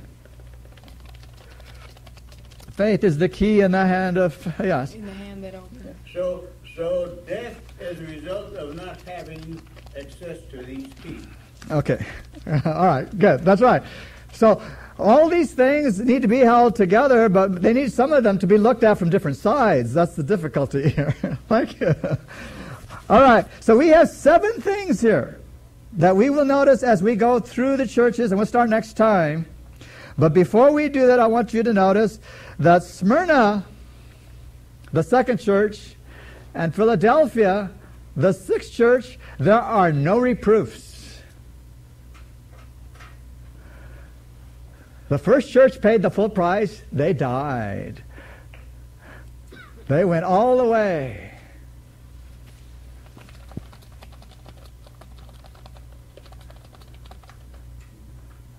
Okay, Philadelphia, which is number 6. Philadelphia is brotherly love. Now, I'm going to stop. I'm going to give you a little bit on that. I should give you the other thing. You need to know this. Sardis and Laodicea have no praise. God has nothing good to say to Laodicea. Nothing. There are people in our midst who claim to be teachers who say that there are hot, cold, and lukewarm Laodiceans. Well, if there were hot ones, Jesus would find some praise for them. I'm sorry. There's no such thing as a hot Laodicean. That's not in the Bible. So, if that's not in the Bible, what in the world does a Laodicean become when they're no longer a Laodicean? Philadelphia, hopefully. A Philadelphian. Do you see how simple that is? If you can't turn into a hot one, you've got to turn into something else.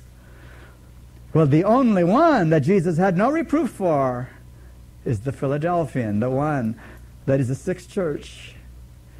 When we get there, we'll spend the time to show why. The entire church, Philadelphia, is about Seventh-day Adventists. No Laodicean is going to heaven, ever. Only Philadelphians are going to go. So we have to get out of Laodicea, if we're there, and into Philadelphia. We need to know what God's church looks like. It does not look like a Laodicean. So if you were told that the Seventh-day Adventist church is Laodicea, you better start getting that one out of your head. It's not true. Not the real Seventh-day Adventist church. There may be people in Laodicea who are part of the Seventh-day Adventist church, but they are not the church of God.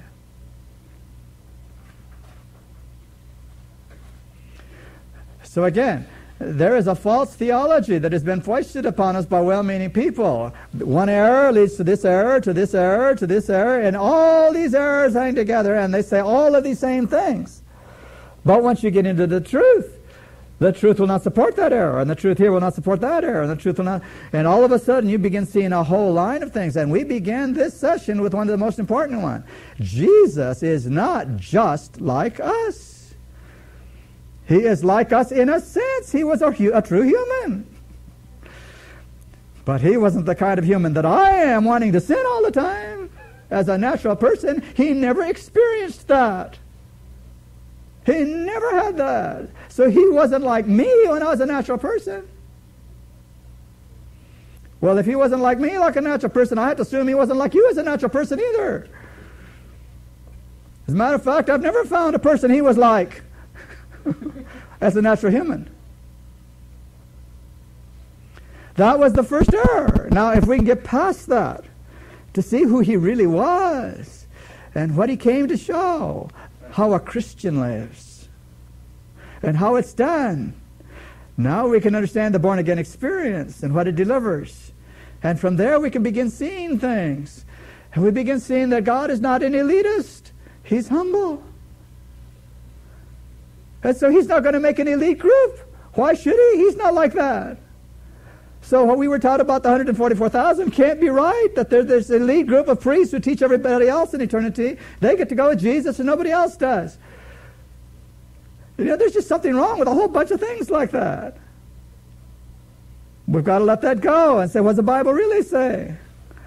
Yes, it says 144,000 follow the Lamb whithersoever he goeth, but who is that? It's anybody who wants to be with him among the redeemed.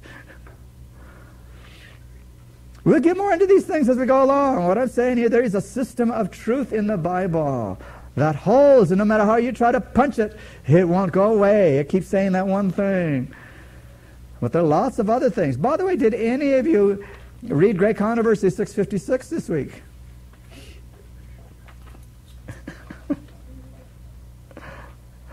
I think I want to read the page to you since you didn't read it, because it's one of the most misunderstood concepts in Adventism today.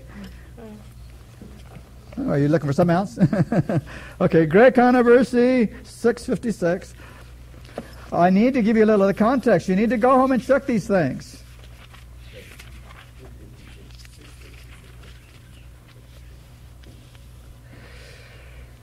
The chapter is entitled The Desolation of the Earth.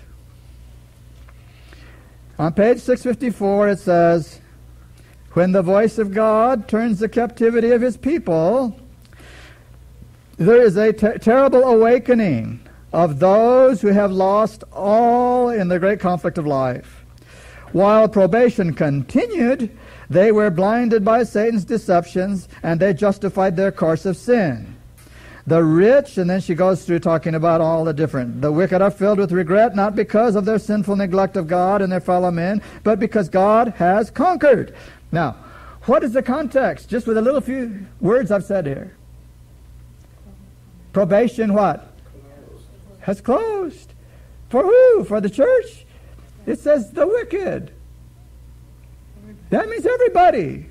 Probation is closed. That is the context of what we will be reading here. Probation is closed for the world. Probation closes for the church before closes for the public. Okay, that's what we're trying to understand here. Ezekiel, the 9th chapter, is the issue. There are those who have been saying that Ellen White says Ezekiel 9 is a judging of the Seventh-day Adventist Church because it says begin at the sanctuary. Let's see if that's true or not. By that they mean the Seventh-day Adventist Church. Let's see. So far we have probation closing for the wicked. The whole world is when it's closed here. On page 655 at the bottom, it says, the people see they have been deluded. They accuse one another of having led them to destruction, but all unite in heaping their bitterest condemnation upon the ministers. Oh, begin at the ancient men. That's what it says in Ezekiel 9. The ministers. Begin with the ministers, God says.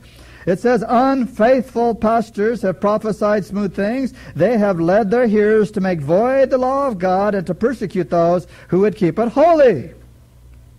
Now, in their despair, these teachers confess before the world, not before the Seventh-day Adventist Church, before the world, their work of deception. The multitudes are filled with fury. We are lost, they cry. You are the cause of our ruin. Well, who is it in the world who's telling people not to keep the Sabbath? Billy Graham? Jerry Falwell? Used to be Jerry Baker? I mean, I can think of lots of people who've been doing this. If it right in this verse, they're not Seventh-day Adventists. This verse is not about. This sentence is not about Seventh-day Adventists. This is about the world. Continuing, a noise. This is a quote from Jeremiah. A noise shall come even to the ends of the earth, for the Lord hath a controversy with Seventh-day Adventists. The nations. That's what it says. The nations. He will plead with all flesh. Not Seventh-day Adventists. All flesh. The whole world. He will give them that are wicked to the sword. For 6,000 years the great controversy has been in progress.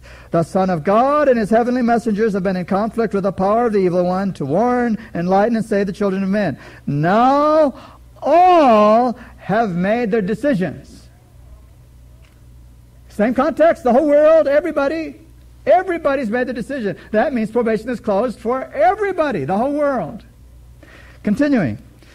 The wicked have fully united with Satan in his warfare against God. The time has come for God to vindicate the authority of his downtrodden law. Now, the controversy is not alone with Satan, but with men. The Lord hath a controversy with the nations. He will give them that are wicked to the sword. The mark of deliverance has been set upon those that sigh and that cry for all the abominations that be done.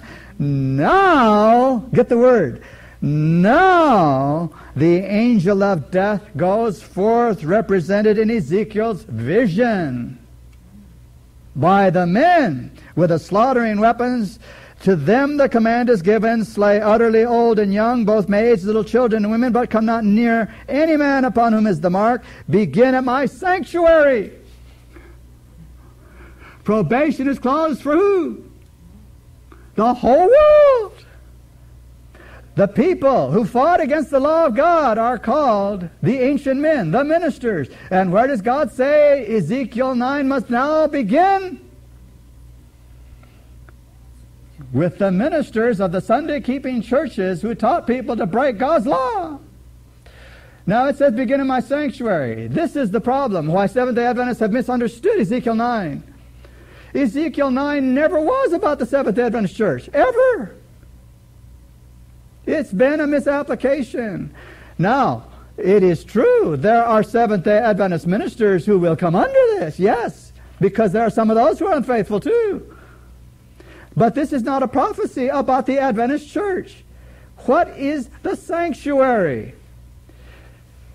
In ancient Israel, when a person came and they had their little animal signifying the innocence of Jesus, And their sin was transferred. Where it was transferred? To the sanctuary. The sanctuary had to be cleansed from their sin. That was a symbol. The sins really didn't go there. Where did they really go? To heaven. Yes, every sin you have ever confessed and had forgiven by Christ is in heaven, registered there.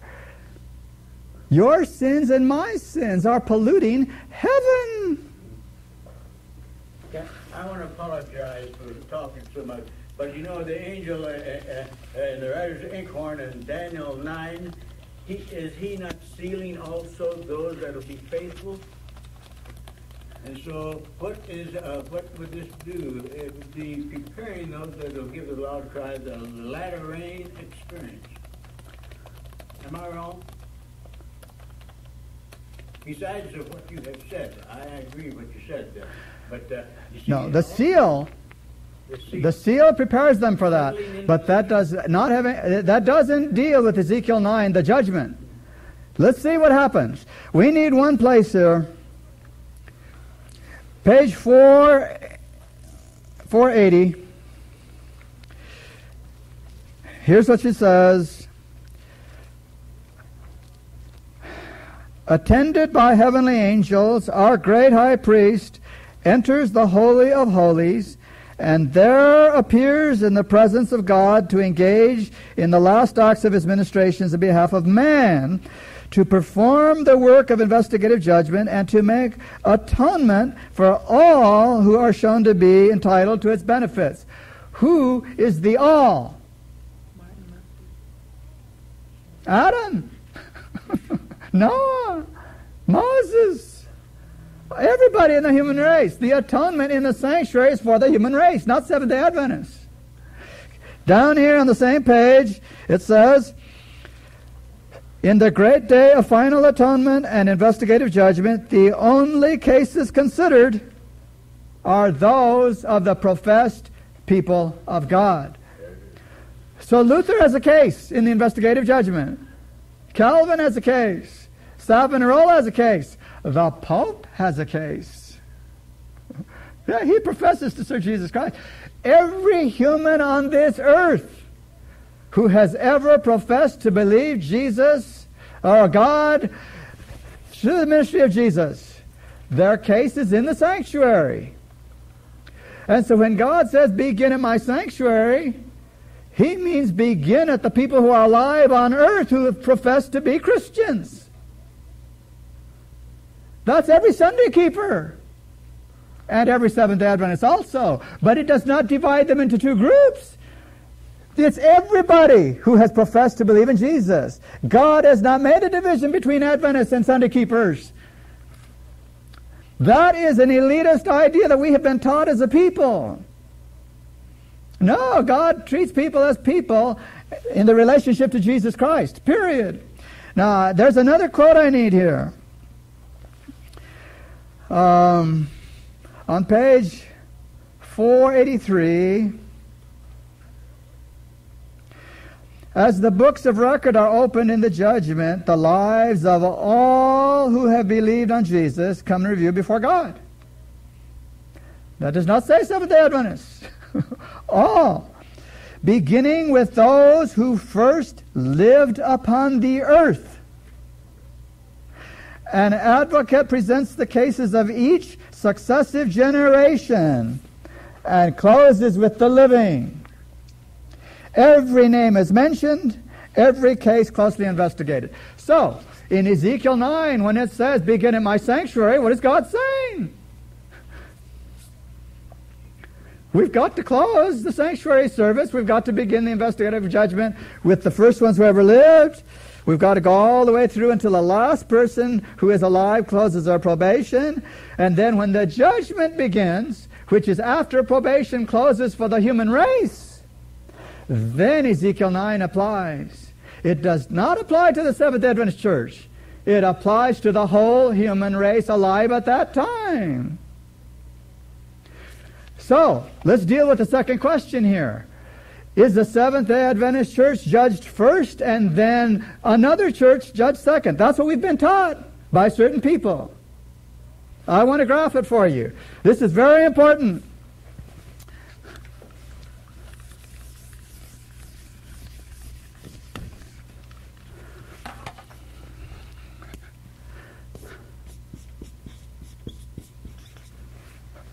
First one to be judged, okay, Adam.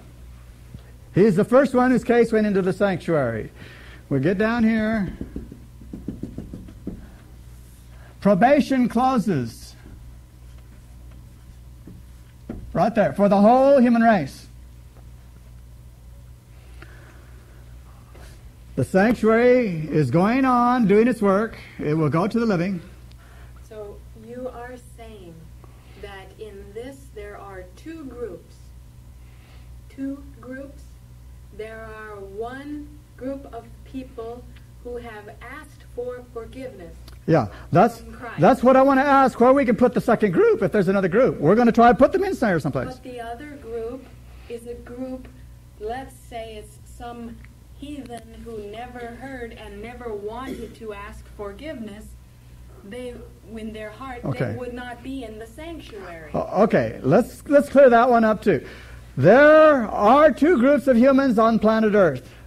The redeemed and the lost. Those in Jesus, those who are not. That's the only two groups of people there are on this planet. There's nobody else. There's nobody in between trying to decide. You're either here or you're here. Okay. So when Jesus comes, there will be a group of people who are redeemed, and there will be a group of people who are lost. Nobody else. So what we're trying to figure out here is this teaching that's come into our midst that says the Seventh-day Adventist Church is going to be judged first. They will constitute the 144,000, and now there will be another group over here, and when Jesus comes, there will be two groups of people waiting for him to come. Let's see if we can find that any place. All right, so we have Adam here and all the rest of the human race. Now, 1844.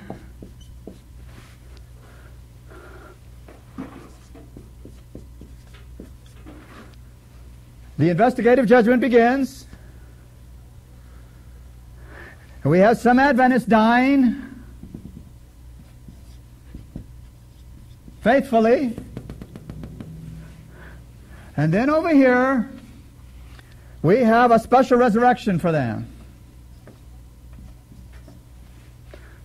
Now they're all alive. These people are alive. They're living saints. They join the people who never died. Okay? Now these people and these people, do they make two groups or one group? One group. Good. So, we have all the Adventists who are alive now during this period of time here. They're all alive, waiting for Jesus to come. Now, the human race also lives during this period. And when you become a Seventh-day Adventist, you become one of these. Now, let's get over here to the close of probation. I've got this in the wrong place. These people are after the close of probation when they're raised. Let's say that this is the day probation is going to close. Today. And one last person is going to become a Christian. This person on this day will make it. They will receive Jesus. They will have salvation in Christ. A Seventh-day Adventist talks to this person, shows them the gospel, makes the call, and the person surrenders. And it's the real thing. They are converted. They're born again. They receive Jesus Christ. They're the last person on earth who's going to be saved. What are we going to call this person?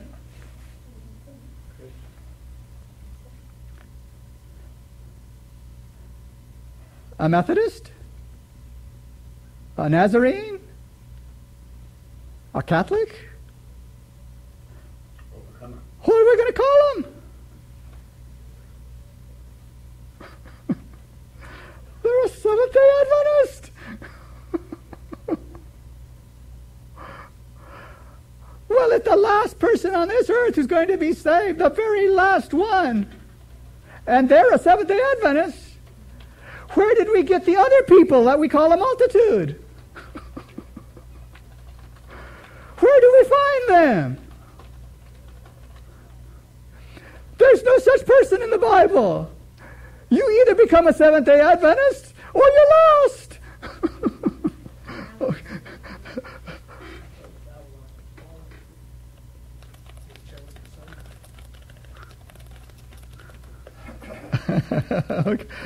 Okay. All right, let's do this another way. We'll forget this graph.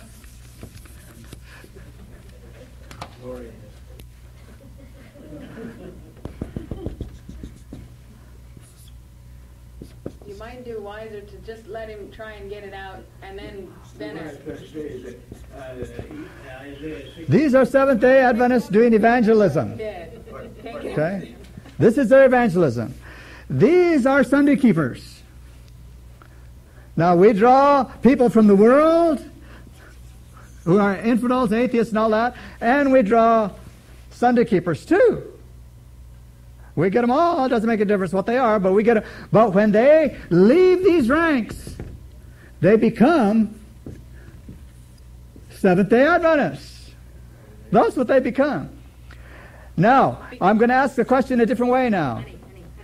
Is there a possibility... why do they become Seventh-day Adventists? Is it because of the name or because of the truth? Okay, they become third angels people. They have the third angels. They have the third angel's message. I'm not talking about joining the church. That's not what I'm talking about. I'm talking about God's system of truth in Jesus Christ, which is the third angel's message. These people believe in the Sabbath. They believe in the sanctuary. They believe in the high priestly ministry of Jesus. They believe in overcoming. They believe in all of it. They are Seventh-day Adventists. And the reason they believe in that is because at this stage of time, all of this truth is necessary to combat the deceptions that the world has for us. So anyone becoming a Christian at this stage will have to understand about the law of God and about what is happening in the sanctuary, or they cannot become a true Christian. So they will become Seventh-day Adventists by truth. Okay, all right. Now, the point is this that I'm trying to get to you, so you can see why it's impossible for there to be another group. Is it possible that these people are teaching the third angel's message with everything it means? Is it possible that they teaching this truth can make these people can become a different kind of a Christian?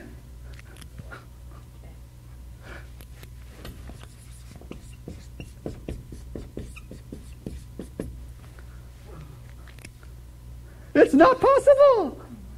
It's totally illogical. It's against the Bible to teach that these people turn these people into those. It can't be done. You will never do it in your lifetime. Now, if it can't be done, then where do they come from? They don't exist. When Jesus Christ comes back,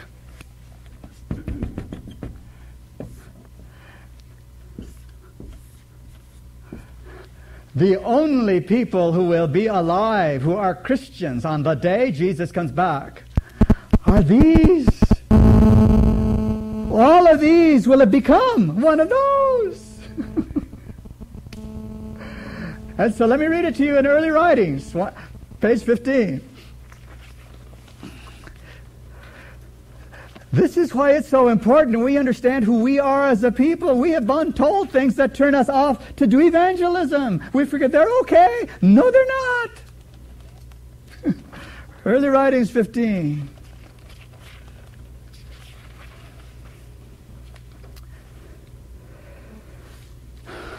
All right, early writings, page 15.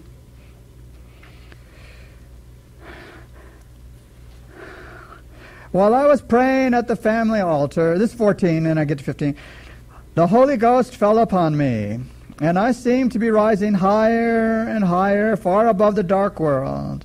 I turned to look for the Advent people in the world, but could not find them, when a voice said to me, look again, look a little higher.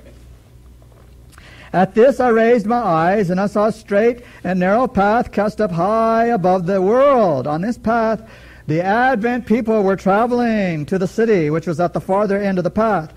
They had a bright light set up behind them at the beginning of the path, which an angel told me was the midnight cry.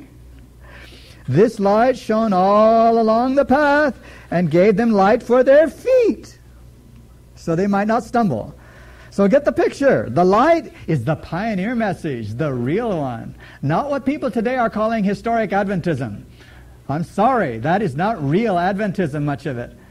Pioneer, real Adventism had the light in 1844. And that light shone the whole path, and you can't change it or it's not light anymore. It's for the whole way.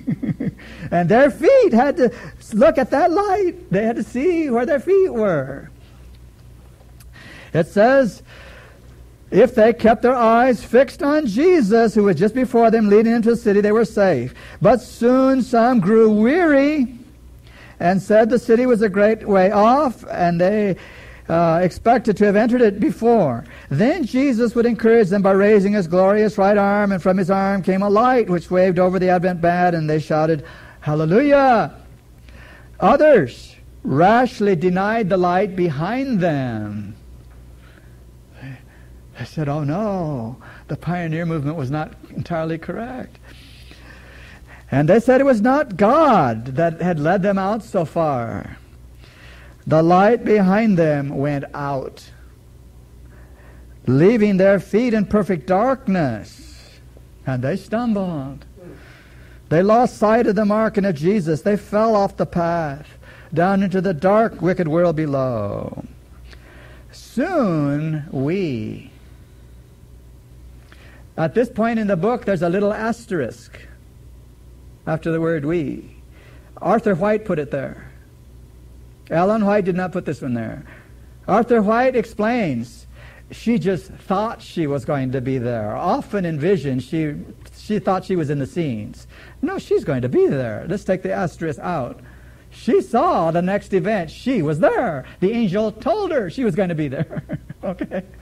It says, soon we heard the voice of God like many waters, which gave us the day and the hour of Jesus coming. So that's just what Daniel 12 is trying to tell us, where we started today. That there will be a special resurrection, and Ellen White will be part of it, and that group will be told by God when Jesus is coming. That's what she's telling us. Now notice what she says next. We heard the voice of God like many waters, which gave us the day and hour of Jesus coming. The living saints. The living saints, 144,000 in number, knew and understood the voice, while the wicked thought it was thunder and an earthquake. That's the only other group. This is the wicked group. It's not saved people. Somebody in Adventism invented a saved multitude when Jesus comes, who is not a Seventh-day Adventist. And I know who it was, and I know the history of it. I'm not going to go into that for you. It started in the 50s. But that one error will lead to other errors. We've got to start thinking in terms of who Jesus really is. He does not teach elitism. He teaches Christianity, humility, brotherhood. So, let's try to get to the question now. Is it possible for the Seventh-day Adventist Church as a church to be judged first and then the rest of the world afterwards? Let's think it through. If God could judge the Seventh-day Adventist church first, and they failed, what's it going to do to them? How do you judge an organization that failed? What do you do to them? How do you execute a judgment? You burn some buildings? You throw out some trash baskets? Do you kick something down? What do you do to an organization that failed? Well, if you're having a problem with it, it's because it is a problem. There's nothing God could do to an organization except totally disperse it. That judgment is not organizations. The organization is about individuals, people. And if we're going to say all of the Seventh-day Adventists are judged up at this point, and then probation closes for, quotes, the church, then what do we call all of these people who become Christians afterwards? It's not possible to close probation for the church, because probation for the church closes here when the world's probation closes. That's why Ezekiel 9 is said the way it is in Great Controversy 656. Now, God vindicates His law. Why? Because probation is closed for the whole world. The last Christian has come in. And now Ezekiel 9 starts. And where does it start? With the ministers of all the churches in the world who taught people to break God's law, including some unfaithful Seventh-day Adventist ministers. But that's not primarily the application. Ezekiel 9 is about the whole world, and it only happens one time. Read that page carefully in Great Controversy. It will tell you things that will hold you against all kinds of strange ideas that have crept in among us. We'll go through some more of this. The book of Revelation is an eye-opener if we want to do it God's way. Okay? It seems to me, according to John, says that God the Father calls us, and Jesus said that if we're called and surrender, then we're going through with Him. So why do we need all this other stuff? I mean, to me, you're either one of God's children or you're not. That's the only thing that I get out of when I read John this last month. Yeah, that really is the issue. Christianity. Let me give you one last thing. We need to close here. In Desire of Ages, Jesus did things a certain way. And Ellen White makes this comment about the Roman Empire. Says the Roman Empire was corrupt. I mean, it was horrible. It was one government that if you wanted to talk about a government, you could talk about that one. But she says there's not a word in the Scriptures that Jesus ever did anything like that. Not a single word about that government. And she says the reason was He knew there was no solution in cutting down a government and trying to correct that. The only solution was with the individual heart. And it seems to me that we need to get that lesson. None of us are going to try to change the Adventist church as a system and change it. It can't be done. Because that's what happens when people say the Adventist church is going to be judged first. They try to, quote, save the church. No, God isn't ever... Do you know that Ellen White had this addressed to her over and over and over again? And one person reviewing Herald, she answered him so that everybody could see it. She says, do you hope to see a perfect church? She says, you will only see it in your imagination. It will never be. She says, men are imperfect. And that's the way it is. It's the systems they run and do. That's the way it is. There will never be a perfect church on this earth. There was one fellow who thought he had it up in Idaho. He had the perfect church. Some of you may never have met him, but I did. He had the perfect church. There were no sinners in it. It's the only way you could have a perfect church, is to only have people come in that were not sinners. And they had to prove they were not sinners by telling him, I have not sinned, and I will not sin, and I do not sin. And they said this to each other over and over and over again. And it was really hard to get some of these people out of that because they were in a trance. They said that so often. No, there is no perfect church. As a matter of fact, God takes great pains to tell us the wheat and the tares will grow together until the end, which is the close of probation and then the harvest of the world. God has told us all of this. There is a church militant. There's a church triumphant. There is not another church. There's only that kind. Today, where are we? Church militant. It's a fighting church. It's a church that has to struggle. When we reach the church triumphant, probation will have closed for the entire world, and there will only be one church, one faith, one baptism, one Lord. That's Ephesians. It's impossible for there to be another multitude that's going to be saved, and they don't keep the Sabbath on the day that Jesus comes. It's just not possible. So let's try to align our thinking. We always, this came as a terrible shock to me when I began to find out some of these things. I learned all these things too. And I said yes in my mind to a lot of these things. I said, they're teaching me. They're the teachers. They're the ones that know. Must be true. It wasn't until I began reading these books for myself. So wait a minute, that page doesn't go with what I was told. And then I found another one. And another one. And another one. Then I said to myself, there's a whole system of truth in here, and it's different. And I had the joy of seeing that God has a true Seventh-day Adventist church, and it's beautiful. Okay. Go ahead. Oh, for me, I don't think of people being judged. I'm thinking about Revelation, the 7th chapter, where they're settling into the truth. What are they settling into the truth?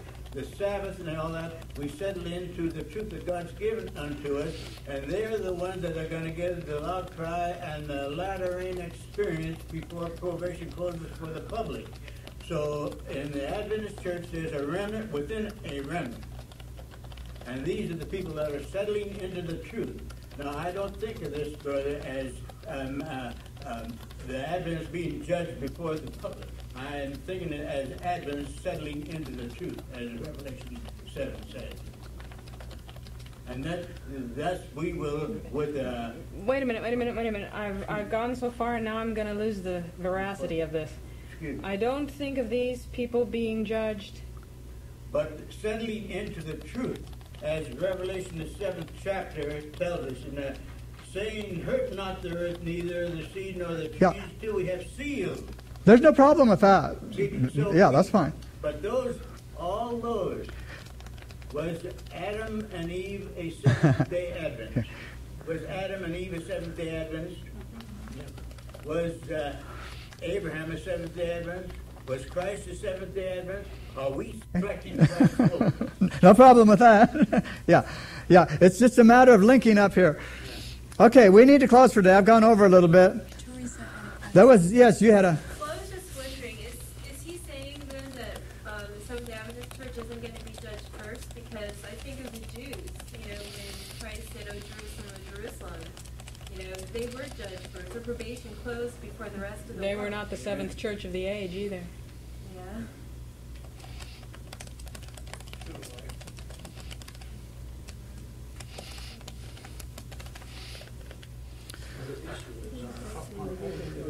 Okay, let's look at that just a little bit here. The Jews had 490 years to get it right. It was a precise time prophecy. They were told that they were to bring in everlasting righteousness, all these elements. By that time, if not, it was over for them, and God told them, it is over for you as a people, as a nation, as whatever. When that prophecy is fulfilled, you're either on this side or that side of it. Very specific time. What do we have in the Adventist church like that? There isn't. Why not? There's a very real reason why it's different. When the Jews were given their mission, all those years, they only had one, really. That was to be there so the Messiah could be one of them. He had to be of the tribe of Judah. If there was no tribe of Judah, the whole thing was over.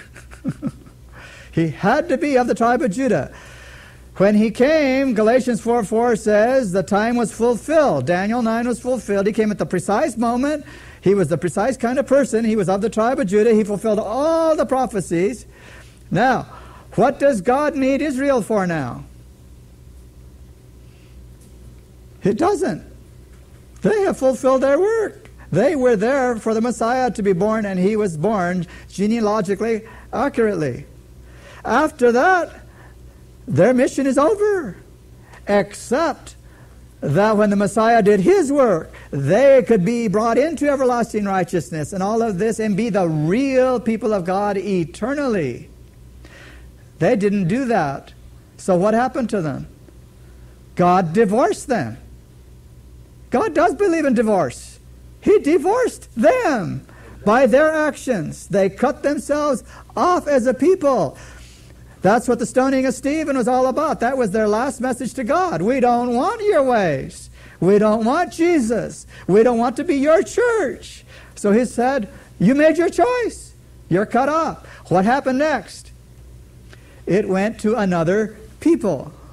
Okay. Now, if the Seventh-day Adventist Church were in that position, and we were, say, judged as a people, and we failed, what would God do?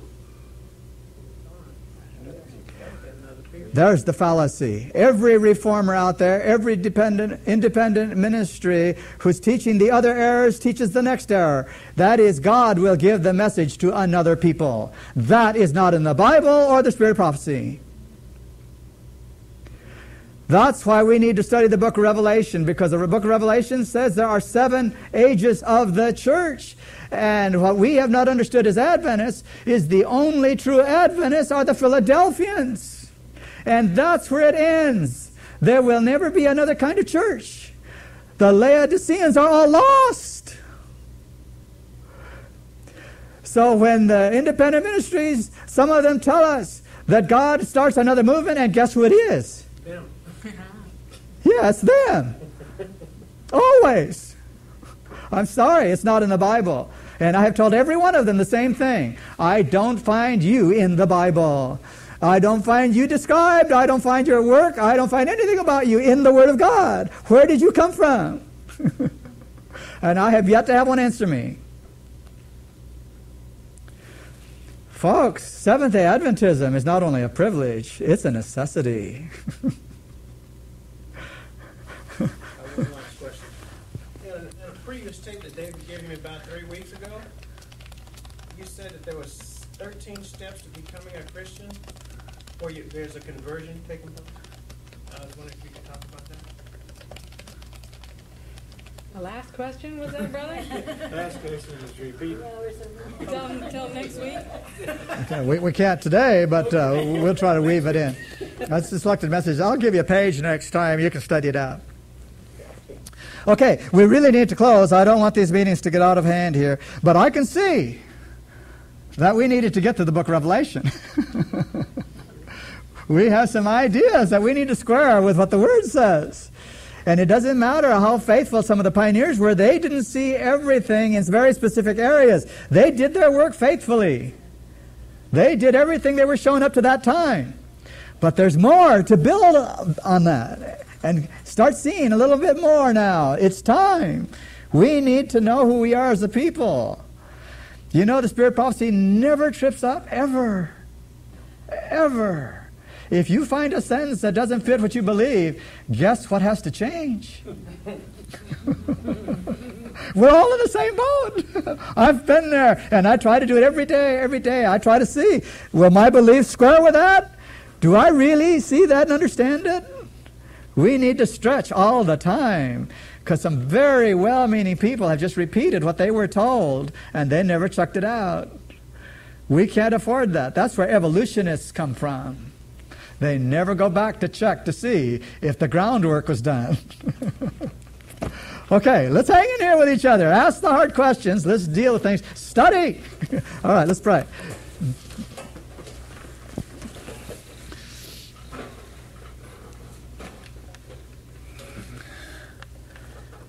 Father, we thank you that you're not going to take us to heaven because we're theologians, because we figured out all the answers, because we had 4,000 facts we could draw on. We're only going to be there for one reason. Jesus is worthy. We thank you, Lord, that it's only His merit that counts. Help us not to fight for things we don't even understand ourselves. Help us not to be in a place where we're going to defend truth when truth doesn't need it. But help us, Lord, to be open and inquiring to hear your Spirit speaking to us, that we may obey as individuals, that we may learn what you want us to know as a person. We thank you, Lord, that in your great plan, you've made room for every one of us. You love us, each one, as though we were the only one. And we thank you as we talk together, that we will be here in a spirit of investigation, not of trying to prove anything. None of us can prove anything, Lord.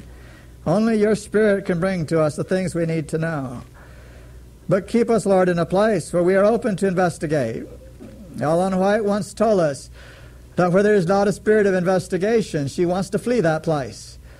Help us never to go there. Help us to be where you can speak to us and we can be reasonable with each other, where we can share ideas, and then we have to leave it to each other to study and to have your Spirit speak to us. We thank you that we have that freedom. Bless us as we learn what Protestantism really is. That's between the individual and the conscience and the Word of God. Bless us as we learn what you're trying to teach us. Help us to be the true brotherhood and help us to lift each other up. We thank you in Jesus' precious name. Amen.